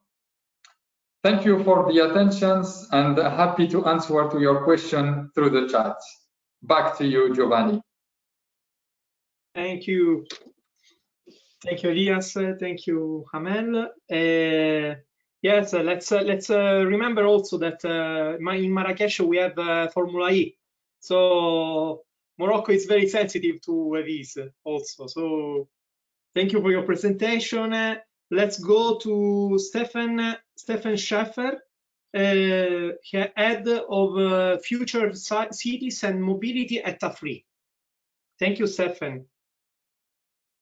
Hello, good morning and good afternoon, everyone. Welcome from Munich, and I wish I'd be there with you in person, but let's do it now online. And I'd like to, I'm head of Future Cities and Mobility at AFRI. And before we dive into the topic, I quickly want to say a few words about AFRI for those who might not have heard from us. Next page, please. We are a Scandinavian-based company with, well, international, so the roots are in Sweden and Finland, and we are actually international. We have done we have a strong base also in Central Europe, and we have in Italy, for example, and we've also done a number of projects in Africa, in the Middle East, and other parts of the world. We have a long track record on sustainable solutions. That is what is important for us. Next page, please. From the organizational standpoint, we have 5 divisions that you see here: infrastructure, process industries, industrial and digital solutions, energy, and management consulting. And I'm part of the management consulting team. And on the next page, you see our portfolio. So I'm heading the Future Cities and Mobility portfolio, which is all about urban planning and urban transport, decarbonization of cities and of transport, smart lighting, smart and efficient buildings. Those are our themes. And primarily we do market analysis and strategy consulting projects, but also operational excellence or transaction services. On the next page, so we dive into the topic. So this is a picture there you see on the left from Europe, and it shows that transport sector is a significant emitter of greenhouse gas, and here in Europe, for example, that is the largest part that emits, the largest sector that is emitting greenhouse gases, and so 1.1 gigatons here in Europe. And of course, most of the transport that's done today is driven by fossil fuels. In Germany, for example, it's 98% fossil fuels. Only 2% are electric, and that already includes electrified rail and trams and undergrounds. So a lot of transport modes that have been electric since many years. When we look at the overall consumption of the various modes and the vehicle types, it's clear that passenger vehicles are around half of the causing half of the emissions from transport that are transport related. Half of the greenhouse gas emissions are coming from cars. That can we move on to the next page, please? Here we have looked at specifically in Morocco. Let's zoom in a little bit and move over to Africa. In particular, Morocco is going to be our example for today, and I'm going to tell you in a moment why. And so when we look at Morocco, it becomes clear there on the right-hand side of the chart. You see the number of registered vehicles in Morocco has increased by a factor of 4 between 1990 to 2017, and that is going to continue, and maybe even accelerating, and in other African countries, that's the same is going to happen or has happened. And that is also a part of the development of countries, and so that people, as they become more wealthy, want to buy vehicles and want to be mobile. And we see that very strongly also in places like China and India. So private car ownership and the wish for the demand for mobility, it's growing with economic development. And there on the left, you can see what this means for in terms of emissions. And there you can also see a steady curve that's going up for the last 20 years or so, also coming from transport. So CO2 emissions are strongly on the rise, also because of transport. Now, this is the situation, this is the scenario, and because of that, on the next page, you see now what how we have investigated this. Can we change the slide, please? We as AFRI, my colleagues from, sorry, can we go to the next page, please? Yes, thank you. So my colleagues from AFRI in Italy, together with Enel Morocco, have done a study, and also, by the way, together with the Moroccan Policy Center, to look at energy scenarios up to 2050 in Morocco. So the decarbonization path from Morocco is the name of the study. And my colleagues are here on the call as well, and they would be able to answer more specific questions if you have. What they have done is that we looked at the decarbonization. We took the Enel standard carbonization approach and tailored that to Morocco's context, and we identified decarbonization path up to 2050. We did a cost-benefit analysis and identified effective policy measures. So the results are evaluation of the various scenarios and suggestions how what policy measures can be taken. Please move on to the next page. And there you see 3 different scenarios that we have been looking at. First of all, on top of the upper curve there is the business as usual scenario, meaning if if Morocco stays to the commitments they have already given to, for example, through the Paris Agreement, then Morocco would end up with more than 200 megatons of CO2 emission per year. And so we have looked at now 2 alternative scenarios, how these emissions can be decreased. The first scenario, that's marked as the 1, that's the increased emissions scenario. And the assumptions there were that by 2030, emissions will be reduced by 25%, and by 2050, emissions are going to be reduced by 56%. The second scenario, they are marked as the green development, as with the 2, that's the green development scenario, and their assumptions were, what if we reduce greenhouse gas emissions by 2030 by 40%, and in 2050 by 74%. That is what we looked at, and then let's look at the results. So let's go to the next slide, please. And so as here you see again a comparison of the 3 scenarios. On the left, the business as usual scenario, and that clearly shows that if Morocco does nothing, if they continue as it's planned at the moment, we see a strong increase in also transport-related greenhouse gases. So that means from today, where transport in Morocco is around it's about 1/3 of the CO2 emissions. It's going to grow by 2050 up to more than half of the CO2 emissions would come from transport. And that obviously is not a sustainable way, and so that would, it's really significant.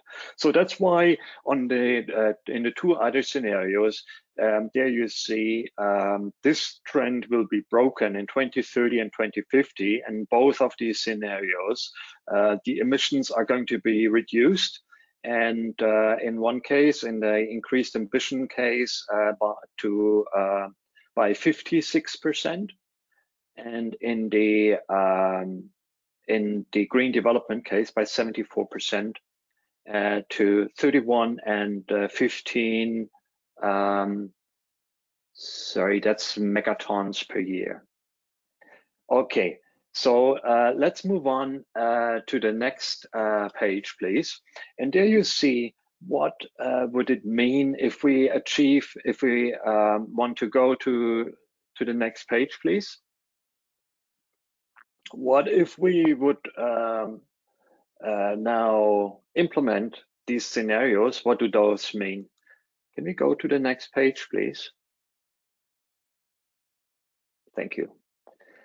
So this is where you see, what does it mean to move to these alternative scenarios away from the business as usual? And there's first of all a separation between urban areas and rural areas to acknowledge the fact that electric mobility requires charging infrastructure. We heard a lot about it, and it's quite straightforward, or it's there's a quite straightforward business case in densely populated areas in cities, but it's much harder to either technically or financially implement that in rural areas. So that's why now here the assumption was that in the increased ambition scenario, the share of electrified cars and motorbikes and light utility vehicles in urban areas goes up to 80%. In the green development case, up to 100%. In rural areas, it goes up to 30%. And in the green development area, up to 70%. 70% of the vehicles will be electric then in rural areas by 2050.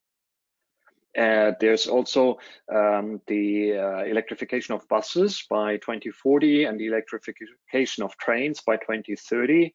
That's going to be part in both scenarios. And then the share of trucks using hydrogen would increase by 2050 in the scenario 1 to 50%, and in the scenario 2 to 85%.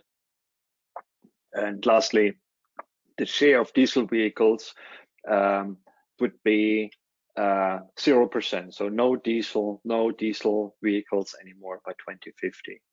So if we do that, and let's move on to the next slide, please, then we would see the following. So greenhouse gas emissions are really decreasing. Other than what you see there on the left in the business as usual scenario, in the two other scenarios, we see that greenhouse gases are really, the emission is decreasing very significantly.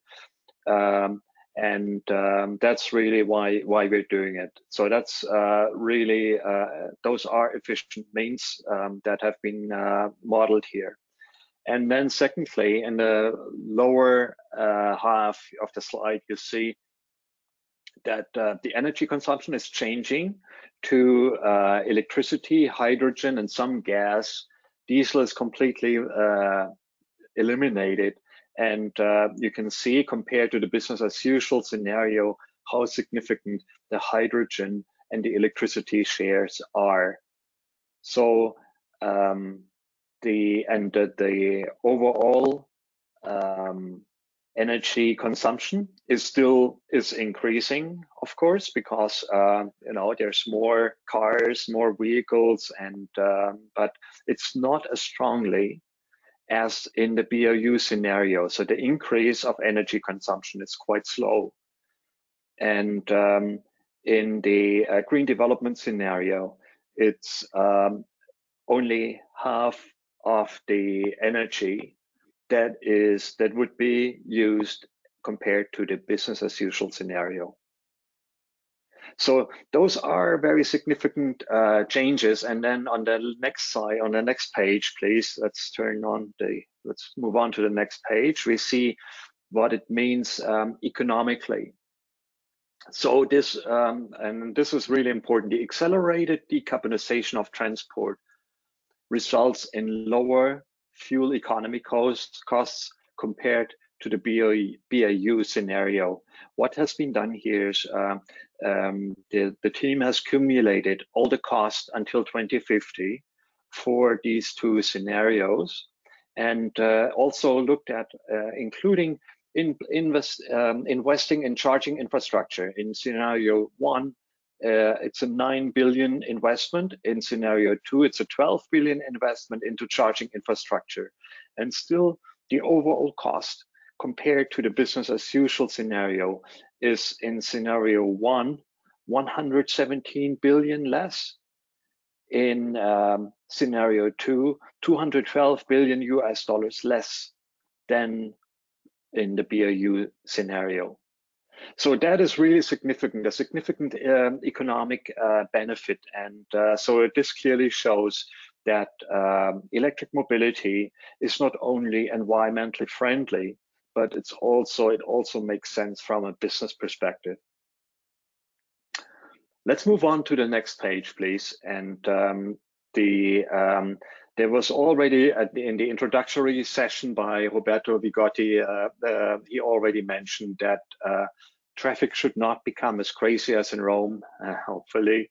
And this is where, and I also learned this morning that bike sharing is already established in Morocco for some time. And here I want to mention then one point. So this is and this has not been done as part of the study. It's an observation that I want to add. So micromobility, electric bikes and micromobility are also excellent means for carbonizing transport around the globe. And we should not only look at cars, but really reducing traffic jams or congestions, and using the space wisely. That has a lot to do with smaller size vehicle, which are often cheaper and faster for many trips. And the city is just becoming smaller when you have these kind of vehicles that are more flexible, and they also can address health issues. There on the right, by the way, you see the adoption curve of electric bikes in Germany. And you see there's a strong increase that happened, especially during the last year. And so it's not, I want to make the point that also very developed countries are, jumping on bikes, and it's a very efficient way to get around. But of course, there must be suitable infrastructure. For example, a lot of bike lanes or good bike lanes, and many of the governments in Europe and in the US are investing in exactly that. This is a prerequisite. Let's move on to the next page. Another observation that I want to make, and that is on sharing mobility. And so the bike share that was mentioned earlier, that is a really big and important step, and then it can be expanded to other areas, from bikes to motorbikes, to electric mopeds, and to electric vehicles. And that helps accelerating the shift to electric mobility, because all shared vehicles are heavily utilized assets. It's not that the privately owned car stands around for 98% of the time during the day. It's not being used. Shared vehicles are constantly being used, and because of that, investments in vehicles, in the charging infrastructure and the grid also pays out more rapidly. And so this helps bootstrapping the whole infrastructure. And then secondly, the shared solutions are also making electric mobility accessible for many, and could maybe even reduce the number of privately owned vehicles. We see this in developed countries, that a lot of people say, I don't need my own car, I use one when I need it. And that also makes it available for many and reduces the number of cars. So with this, I want to move on to the last slide and make the conclusion. And so just to quickly repeat what I just, highlight a few things. The transport sector is the largest greenhouse gas emitter in Morocco, and without action, it would grow to more than half of all emissions. And to reverse this trend, there can be, well, a number of scenarios, or 2 scenarios have been identified, and one of those allows to reduce the greenhouse gas emissions by 74% against the business as usual. There's also an economic benefit, and the faster Morocco shifts, and that's the same is true for other countries, the faster the shift to electric mobility, the higher the economic benefit. And in the case of Morocco, it adds up to $212 billion by 2050. Shared mobility can make an impact to accelerate the shift and provide solutions for many people, and utilize the investments very wisely. But what we saw is there's a lack in enabling policy and tax incentives and subsidies, and once they are brought in place, that will accelerate the adoption of electric mobility very significantly. One more page, please.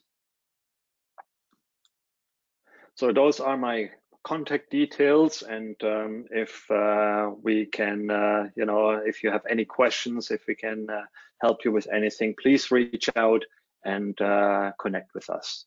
Thank you very much. Thank you, Stefan.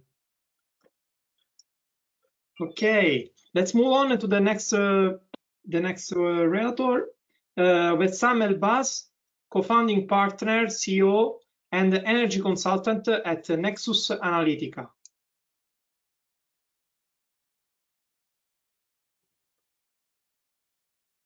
So can you hear me, Giovanni? Okay, yes. I cannot see you. Yep, I'm just setting it up somehow. Technical error has happened.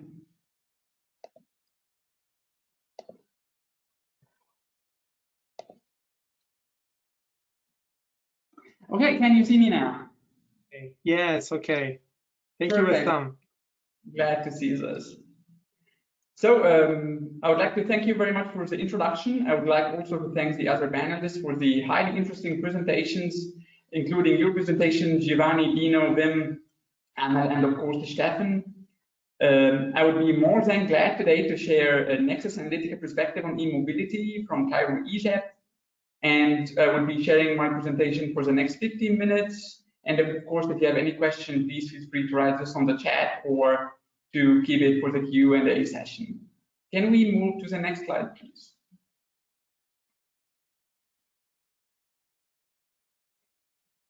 So today I would be covering multiple topics. Definitely, I will discuss the market status quo and the market design in North Africa with a focus on the Egyptian energy sector, specifically, or given that Amal and Stefan have already also covered a great deal about Morocco.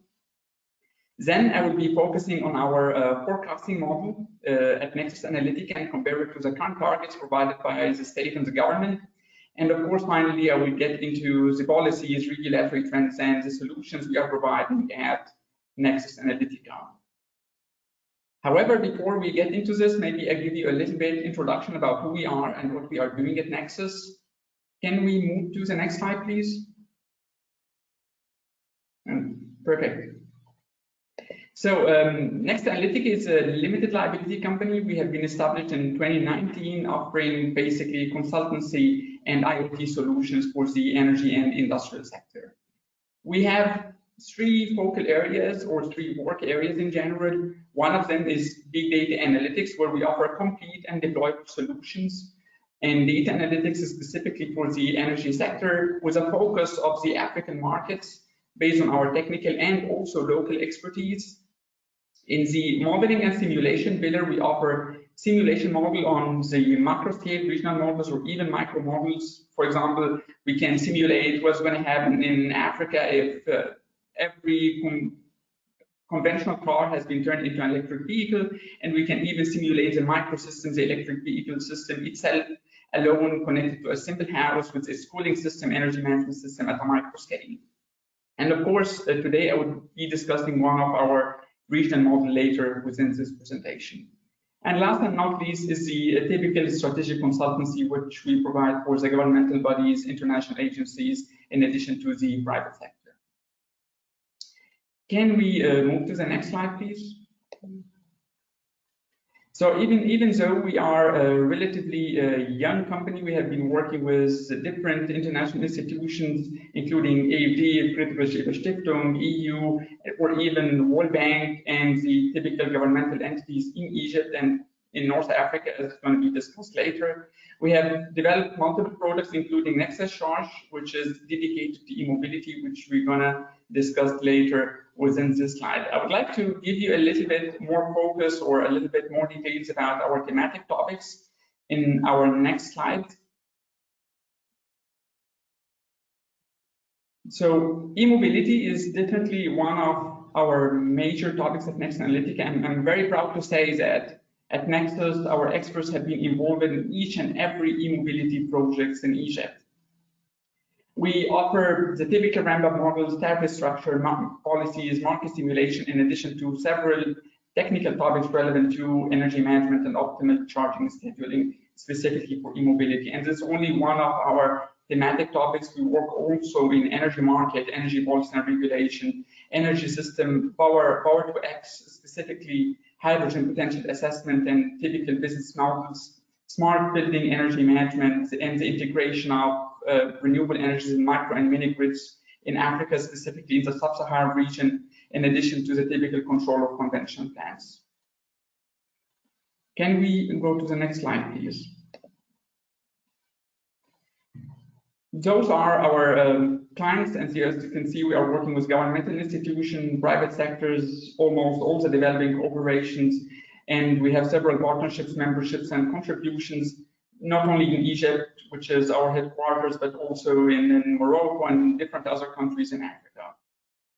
And now I would like to move along with the overview of the status quo in North Africa. Can we move to the next slide, please?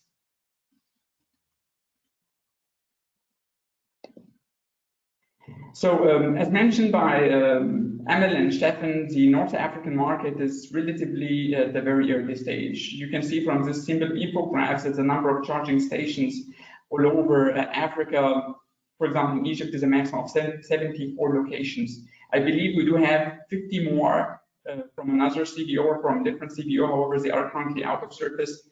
And the second country coming up to Egypt in this case is Morocco. And in Morocco, as discussed by the other panelists and colleagues, it has started in 2016 as multiple initiatives between universities and car manufacturers, and now it's developing more and more along the time. However, looking to the North African market status quo, it's basically being moved by, or the prime movers are Morocco and Egypt in the current status quo. In Egypt, the interest started in 2017, and we reached to the moment that we have multiple targets and strategies, which I'm going to discuss in the next slides. However, for the remaining countries, Algeria, Tunisia, and Libya, there are still no public data policies or targets available, and this can be simply reflected by the number of charging locations already existing, which are basically in hotels or a few camping areas, just based on a specific interest of specific people in this case. However, there's still no national targets that's available publicly. That's why whenever we are speaking about e-mobility now, our main two prime movers are Egypt and Morocco in this case. And as that sense, we have spoken a great deal about Morocco. I would like to give you a little bit more insight about the Egyptian sector. Can we move to the next slide? So this slide simply summarizes the timeline of what happened in Egypt.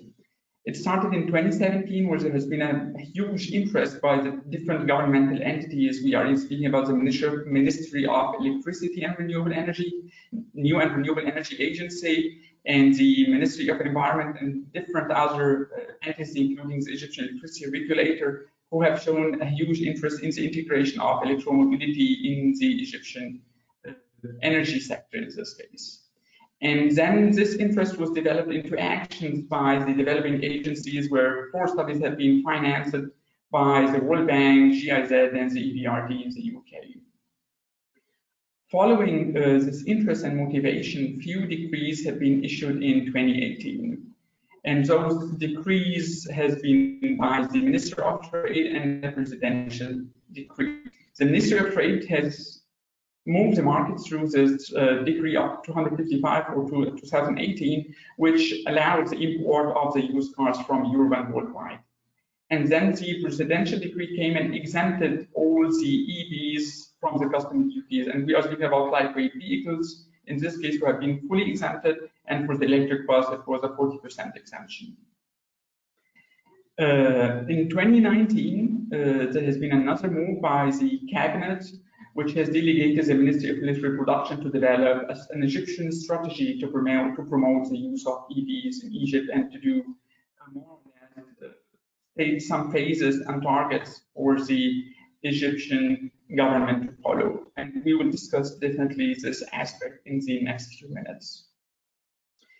And then in November 2019, the official strategy after the delegation was then announced. In 2020, the cabinet has also announced a set of incentives to promote the use of EV and raise the share of local manufacturing, and was basically announced by the Minister of Public Enterprise. And then the Egyptian regulator started to move to put a tariff structure for the CBOs to enable them to sell electricity or to charge EVs. However, it's still under review at the moment. Then finally, at the end of the year, December 2020, they allowed officially the permanent registration scheme of the EVs. In 2021, there have been also few updates till the moment, till this month, actually a few days ago. It started by the Nasr Automotive collaboration with Dongfeng Automobile to manufacture locally the Nasr E70, or a local EV. And then once this was announced in May 21, which is, this month, the Minister of Trade, or the Ministry of Trade and Industry, has banned the import of used vehicles, and then consequently canceled the decree announced in 2018, which is number 255.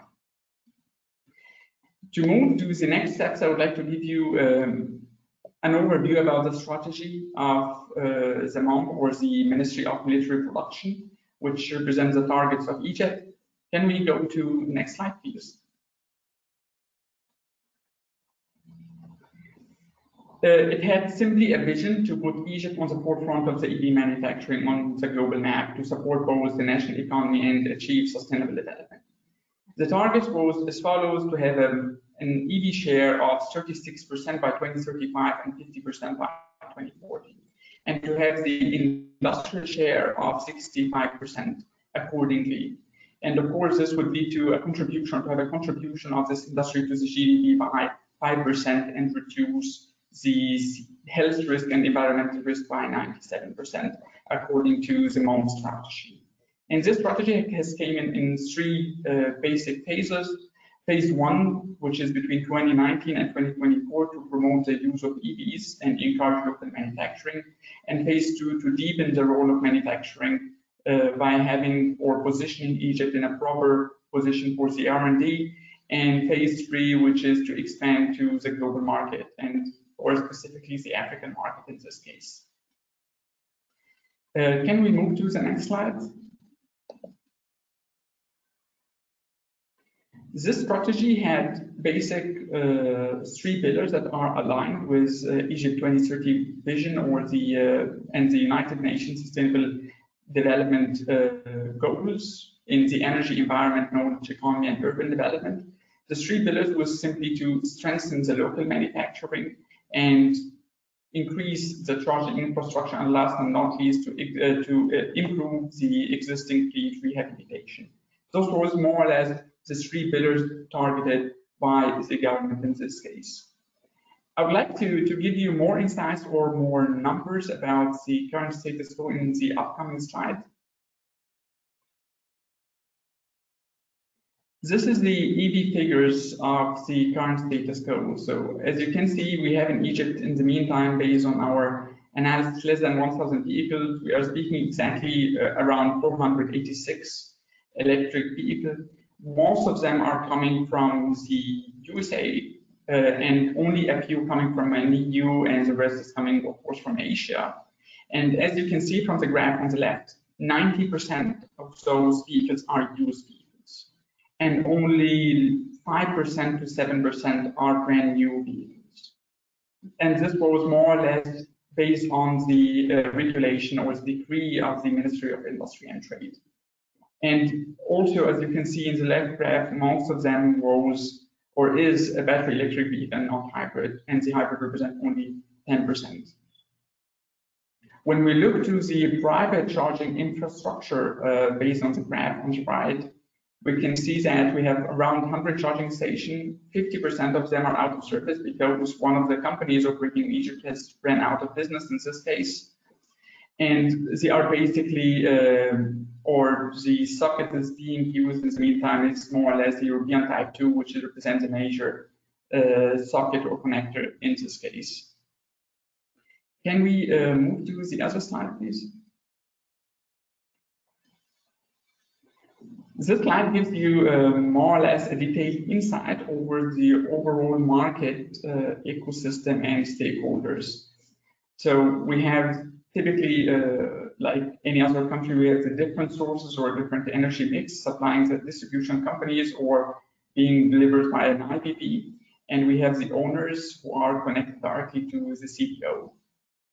It is planned to have 100 public charging stations. Even in the recent announcement this month, it is announced to have 3,000 public charging stations. It is still not clear if they are going to be owned by the state or by the public enterprise or the Ministry of Electricity and Renewable Energy, or they are going to be from the private sector in this case.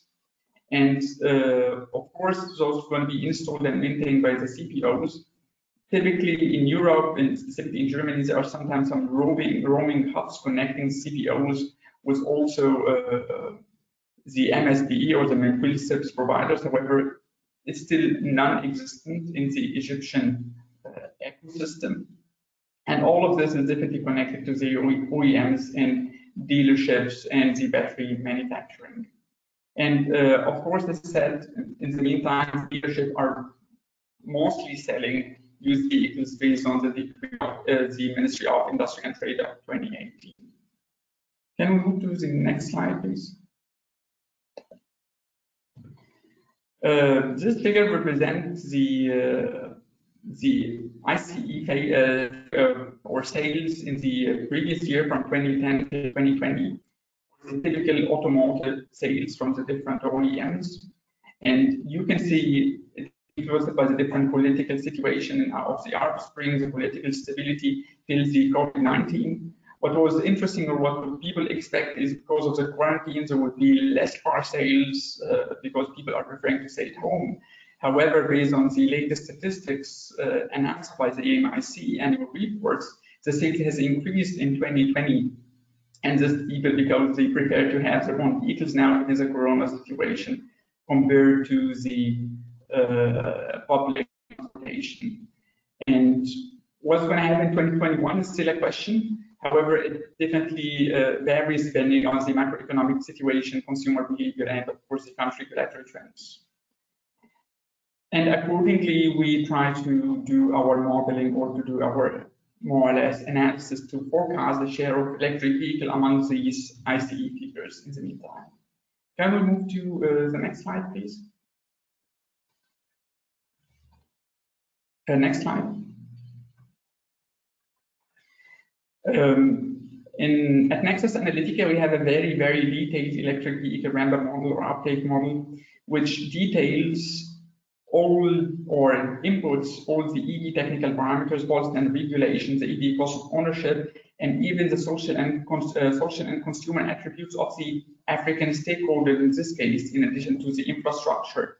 And accordingly, we connected to the economic development and historic vehicle ownership data to finally conclude the total market stock of electric vehicle, or the total share of private and public electric vehicles in North Africa, or in this case, in our model, in Egypt in this case. I would like to show you or to present to you the results of this model to give you an impression of the current status quo and how far it differs from the current targets that has been publicly announced. Can we move to the next slide, please? In the blue graph, we can see the MOM, or the Ministry of Military Production, targets for 2025 and 2035 and 2040, which is 14%, 36%, and 50% respectively, which is published in 2019. And the other graph, which is in blue, you can see the current expectation based on our models. And as you can see from here, there is still a huge gap between the expected sales number or target sales number by the state and our basis, our basic scenario or base scenario. And this includes also, or can be reflected in the share of EV sales presented by the MOM or the targeted, and the actual share from the our model. In this case, or can we say that we cannot reach our targets if we just assume that the current regulatory scheme and current status quo is this? I would say it would be very hard to reach the targets.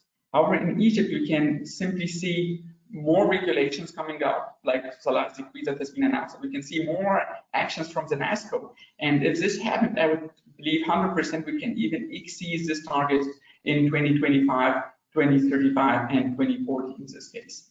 However, this result is just reflecting the current status quo based on the current market attributes that we are seeing now.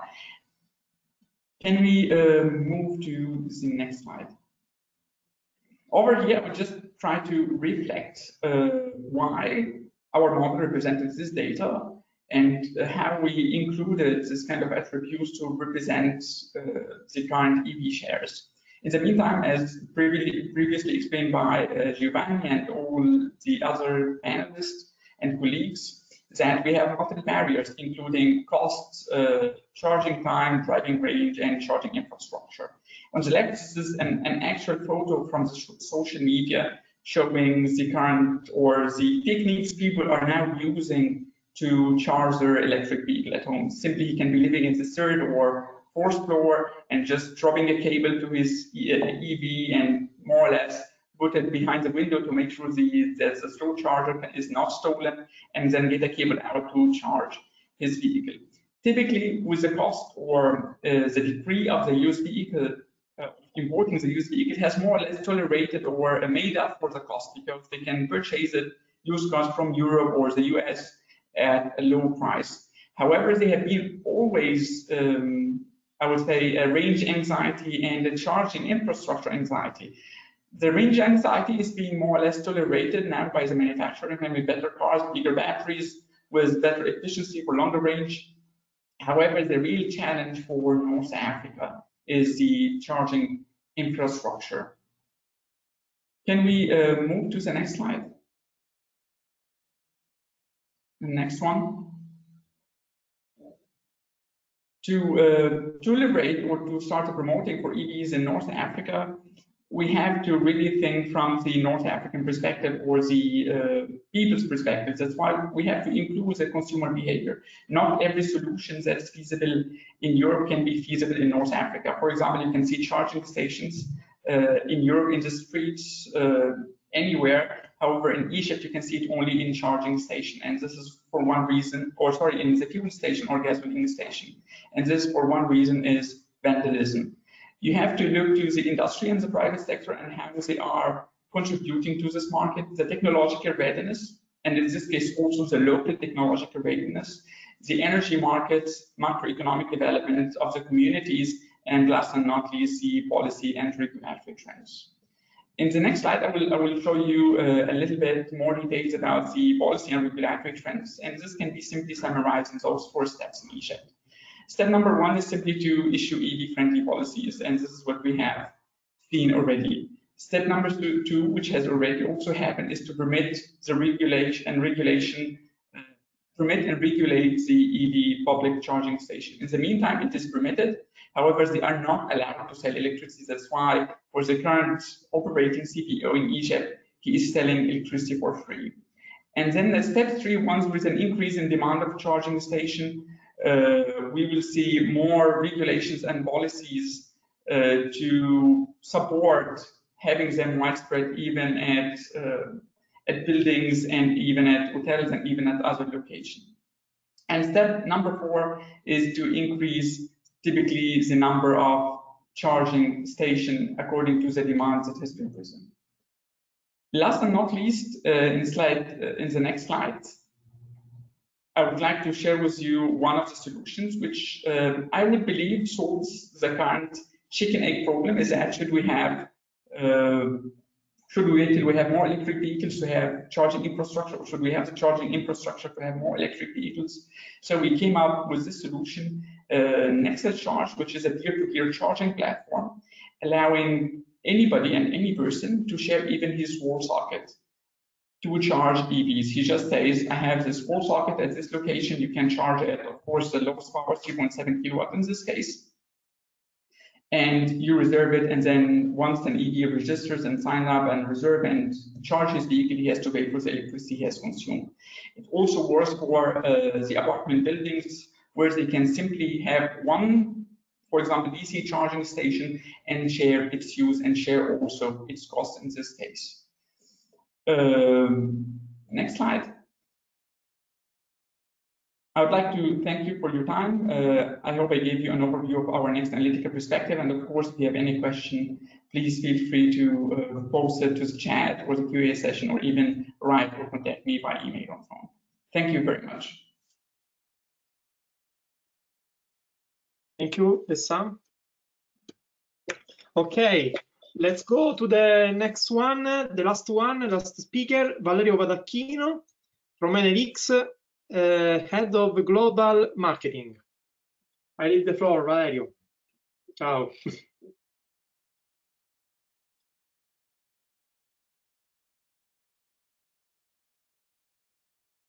We cannot hear you, Valerio. What about now, Giovanni? Okay. Okay, sorry guys. So good morning, everybody. Thank you for inviting me in sharing the experience of Enel and NLX in the electrification of public transportation. So this is Valerio Badacchino, Head of Marketing within Global ECD. That is the business line within NLX that focuses on services for public administration, with specific focus on electrification of public transport. Before going in depth on the topic of today, I would like just to give you very few numbers about Enel, just for the ones that don't know us. So Joanne, if you can move on, or one more, perfect. So we are one of the largest energy utility around the world, operating across all the energy sector value chain, from generation, mainly renewables. Some of the almost 5 gigawatts of stored capacity are also placed and in operation in Africa, and North Africa in particular. Then we have 74 million customers and families connected to our grid globally. We sell electricity and gas to almost 70 million customers in the free market. And then within specifically NLX, we are the largest operator of demand response and flexibility services globally. Going more in details about NLX in the next slide, we are the recent born division of NL Group focused on energy transition. We have three main business lines focused on customer segments, so e-city, business to government, e-industries, business to business, and e-home, business to consumer. And then we have a three product line, EMobility, that actually is active in all the topics that we have discussed today, from public infrastructure, charging infrastructure, to solution and products for electric mobility for private customer. Then we have financial services that is focused on all the digital payment services for all the business line. And then we have one specific product line focused on fiber optic, on ultra broadband infrastructure. So the pillars of NLX are basically platformization, digitalization, that are also pretty common and needed within electric mobility business development, and then integration and ecosystem of different kind of services within NLX, and also bringing on board third-party startup or other companies to provide value to final customer. Next, please. So let's go in details about what we are doing to support public administration, government, public transport operator in electrifying their fleet. With our experience, started in Latin America and had a very big growth in Latin America, where policies and governments, in particular starting from Chile, Colombia, Brazil is also moving over there, have set up specific regulation in order to accelerate the transition and the renovation of public transport fleet. First of all, let me clarify that when we talk about electrification of transport, it's a little bit easier, rather, I mean, pretty much easier to work on electrification of a fleet. Why? Because you are dealing with a service that could be public transport, but could also be logistics or other kind of fleet services, where you have defined pretty well known in advance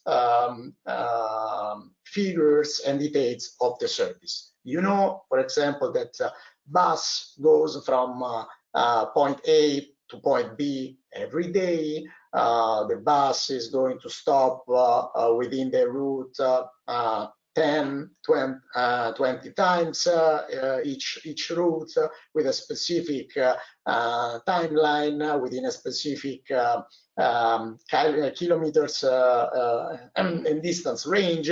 So it's a pretty well predictable service that suits and fits very well with an electrification process. If we go next, next slide. Then, thanks to the approach that some of, again, governments, starting from Chile, have put in place, so inviting private companies to support and to accelerate, to foster and boost their electrification program, we have also set up a sort of journey in which skilled and capable companies in dealing with the energy sector could stay side by side with public transport operators, try to maximize and optimize the size of the fleet and the in particular size and management of the depot where all these electric buses need to be charged and stored during the night, usually considering the public transport service schedule. So first advice that I can share with all the people today, that's again, governments like Chilean and Colombian government have set up is to base the electrification process on two main pillars. Total cost of ownership, that is, I would say, a real topics on which you can actually evaluate the goodness of a technology versus others. So you need to figure out not if you are buying well at time zero, rather if you are buying well or you are getting a better services along lifetime of the vehicle in this case. So one approach of the tenders that we are bidding in and that the local authority in Latin America are issuing are based on TCO. So they are comparing, they are putting competition different technologies, electric, internal combustion, so without any kind of specific benefit, let me say. But they would like to evaluate the technologies along the lifetime of the vehicle. So not only at time zero. And this is key, because maybe today I'm really happy because I'm spending very, very few money to buy an old or even a Euro 6 or a modern diesel bus. But then along 10 years time of the management of this bus, I'm spending a lot. So today, electric buses are already competitive in terms of TCO with the internal combustion engine vehicle, either LNG, CNG, or diesel one. And then they are also looking at modernizing their fleet, renewing their fleet in a so-called as-a-service business model. What does it mean? It means that instead of putting a lot of public funds at time zero on top of the table, try to foster and accelerate the acquisition and purchasing of these buses in the market, with the risk to have this money or part of this money wasted because there is not a proper design of electrification phase. They are looking at the market for private company like Enel in order to provide them with a full package, including the availability of vehicle that could stay again side by side with public authorities, public transport operator along the duration of the contract, that usually is 10 up to 14 years following the lifetime of the vehicle.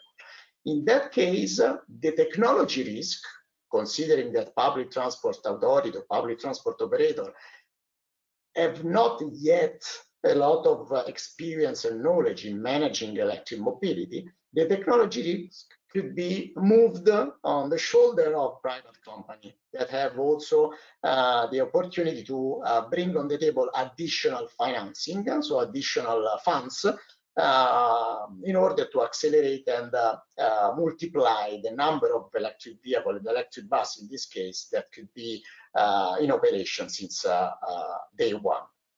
And on top of that, again, the private company, in particular energy utility, could support during the contract duration the optimization and the maximization of savings brought by the electrification project. If you go next, you can see in next slide, please. If you can see here in a very fancy slide, I mean the journey that we have set up, that we have put together in order to again be side by side with the public transport operator and the local authority, and providing a different kind of services that could be included or not within the full package, tailored with the specific need of the project or the city, of the routes that wants to be electrified first. And it goes from a key activities, that is the planning advisory, where we take care of analyzing the services, the public transport services in operation today with the traditional buses, and we are going to optimize the electrification program for specific routes or for the full system, public transport system of the city, in order again to properly size the electric bus fleet, the new electric bus fleet, to properly size the recharging infrastructure at the bus depot, or if needed, the so-called opportunity charging, so the biberonage along the route that buses might need in case of the long distance of the single routes. And then on top of that, considering the public transport system as a sort of backbone of a smart city, we can also include different kind of services to improve the public transport service itself, or even integrate value-added services for the citizens or for other part of the other department or organization of the cities. If we move next, so on top of the I would say journey that I just shared with you, basically the building block that of the offering and of the value proposition that we have developed, again starting from the market request in Latin America, is based on three building blocks. So one is the vehicle, so whatever is related to an electric bus, the product, the optional on the product, the so-called full services, so ordinary and extraordinary maintenance of the vehicle along its lifetime. Then the building block 2, that actually is the most relevant one, because many times is considered like a sort of constraint and barrier. So everything related to charging and energy infrastructure, focused on the recharging the electric bus. And then the third block that I just mentioned in the previous slides, that's so-called smart mobility or smart city services, that are sort of cherries on top of the cake in order to improve again the effectiveness and the goodness of the electrification project. For sure, this is a modular value proposition that is tailored and suited based on the specific need of the specific city or the specific project. If we go next, sorry. Then this is maybe the most relevant, I would say, topic that I would like to highlight today. And that is related to the business model. So again, as I mentioned during the introduction, the real game changer in this scheme is not properly, changing a vehicle, an internal combustion vehicle, with an electric one. That is clearly the most visible part of an electrification project. But in that specific regard, so for what concerns electrification of public transportation, the business model has been really the key element to make this transition a reality. Again, starting from Latin America, but we are seeing this kind of business model developed also in other parts of the world. So again, the private company, so us, we took care of doing all the investment at the beginning. For example, the renovation of 100 electric buses in Santiago de Chile. That was our first project in 2017-18. So we took care of everything. We took care of buying the buses. We took care of putting money up front to buy the buses. We took care of designing and construct the charging infrastructure at the depot. We took care of providing green energy to recharge the electric bus, so a 100% clean and zero emission project. And then we are providing all the package, so buses, charging infrastructure, services related to the management of the bus, the infrastructure, energy, whatever has been requested by the tender in Santiago de Chile as a service business model. So we are being repaid with a fixed, in that case, with a fixed monthly installment that repays the investment and all the services. But in future opportunities, for example, in Colombia, we will see an example in the next slide. We have been also set up a specific business model that allows the public transport authorities and the government to pay for kilometers, for example. This is, as I mentioned, an example of what happened in Bogota, in Colombia. We recently been awarded the supply of 401 electric bus and the construction of 2 brand new electro terminals to park and charge these electric bus. We joined forces with a public transport operator to bid in a new concession, a new public transport concession tender, in which we are taking care of all the assets, so buses, again, terminals, energy, digital platforms to manage charging processes and vehicle, and so on and so forth. The public transport operator takes care of its core business, so the public transport services, the ordinary maintenance, the personnel, so the drivers to run the services. And together we were able, to overcome competition, for example, of LNG technologies, because we provided a much more competitive total cost of ownership, again, along the lifetime of the concession.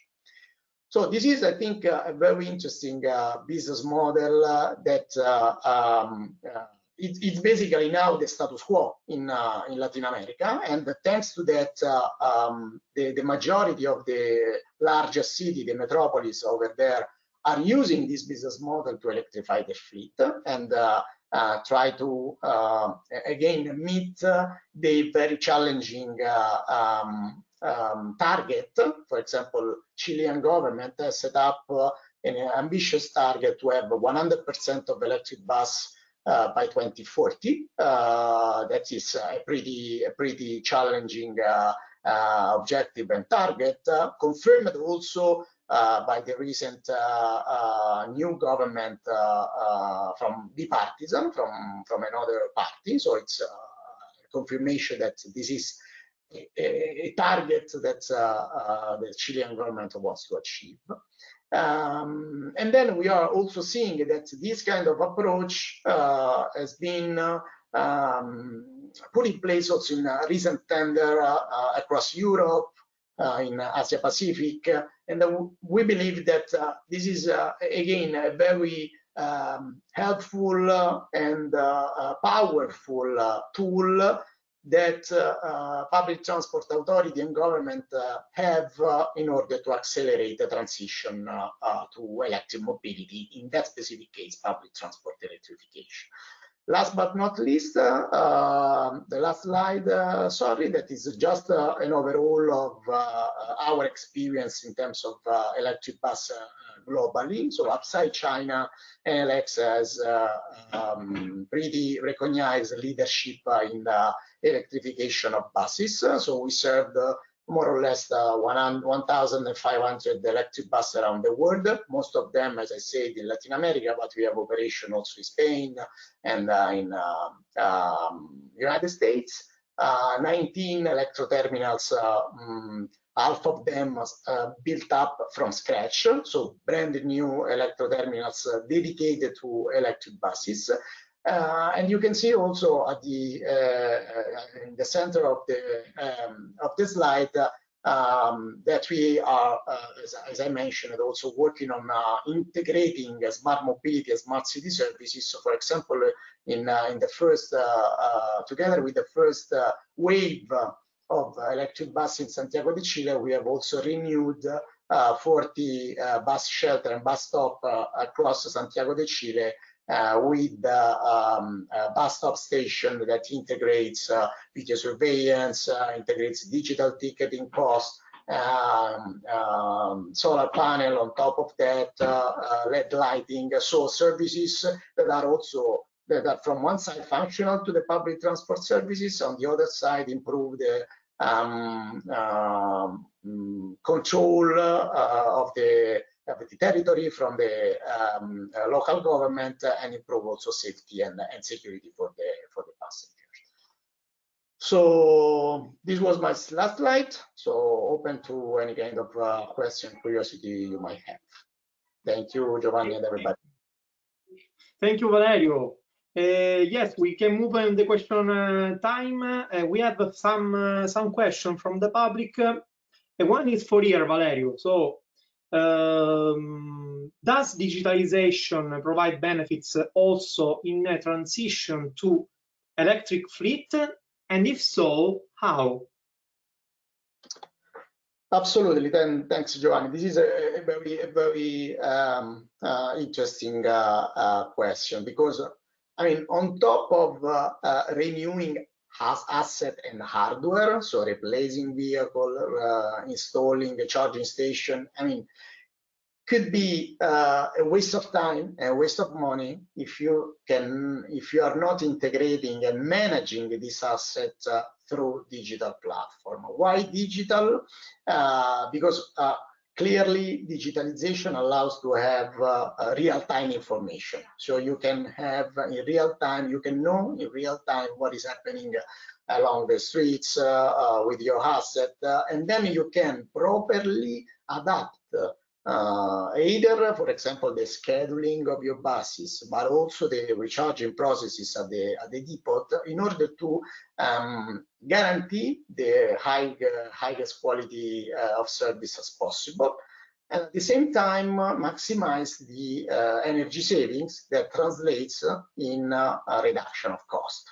So you can really improve the effectiveness of your service, basically spending less. But you cannot do differently if not with the digital platform.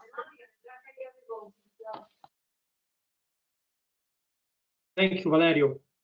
We have another question to Stefan. What could suitable measures be for accelerating the decarbonization of transport in Northern Africa?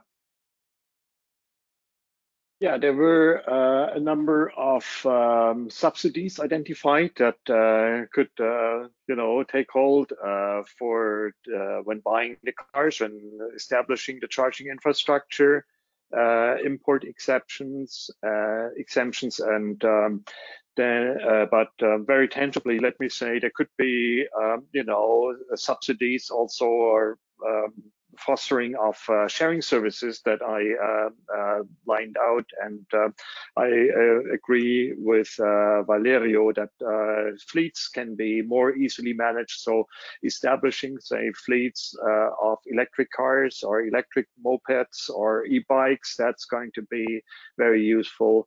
And then also, yeah, public charging, and also there's actually in Morocco already a plan for further electrifying the rail network, and also for development of domestic hydrogen.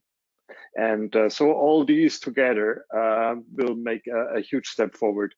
Let me mention one more thing, and that was also briefly mentioned at the very beginning.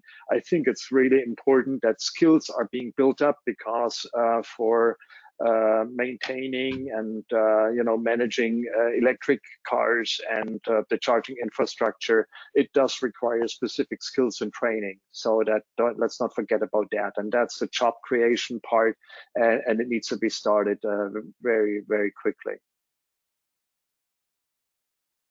Thank you, Stefan. There is the last one to Vessam.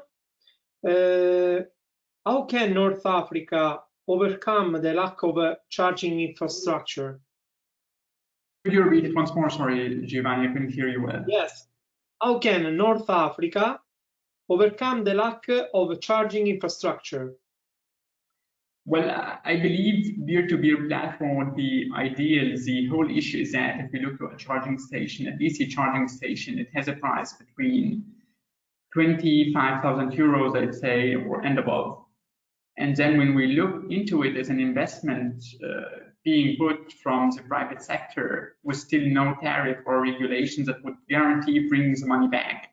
And even if there is a tariff or regulations that would guarantee bringing the money back, this would make more or less electric vehicle charging way more expensive compared to internal combustion engines.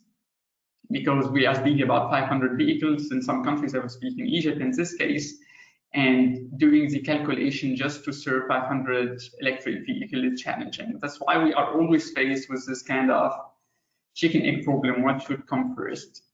I believe the intermediate solutions would come through this peer-to-peer charging platforms, which means people should be allowed to charge anywhere and everywhere, even without charging infrastructure in the meantime, which means any socket hole should serve the job. However, we have to think about a way to make it available. And I believe peer-to-peer networks would be the most ideal solution just to start and ignite the market till we have more or less well-established infrastructure in the beginning. That would be my answer. Thank you, Bassam. Yes, at this point, I can leave the floor to Dino for final salutations, and Ilaria. Thank you. Thank you, Giovanni, and thanks to the distinguished guests that were with us, especially from ABB, Schneider, and EFRI, Nexus, and finally NLX. It was really interesting. I think that this is a starting point for us, hoping that in each country they can create a structure like Motose in order to spread the advocacy and also the lobbying through their activity to the political decisors. It's very important because if we think that in Morocco there is the production of the Citroën EMI, and they sell and they deliver these products to the other country, like in France or in Italy, I think that we will have a lot of room, a lot of space to go ahead. So I hope that this cooperation with the rest of Africa will continue in the next future, and also with the involving of automotive industry, of course, because today the big lack was the automotive industry, because we were not able to connect in the right time on this. But the next time they will be with us. Okay, so thank you very much. I leave my floor to Ilaria for her final remarks. Thank you very much, Dino. Thank you, Giovanni, for moderating this webinar. I can only confirm what Dino said. This is a starting point, particularly for Rest for Africa, regarding the electric mobility in North Africa. So we will do our best to contain this topic, investigate this topic, and I think also that for all the participants, the event was been fruitful. So thank you very much for the participation, and I don't know if also Roberto would add something, otherwise we can also close here.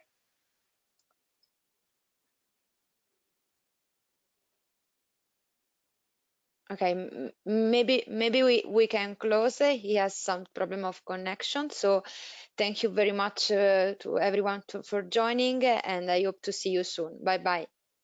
Bye. Bye. Thanks. Bye. Bye. Thanks. Bye.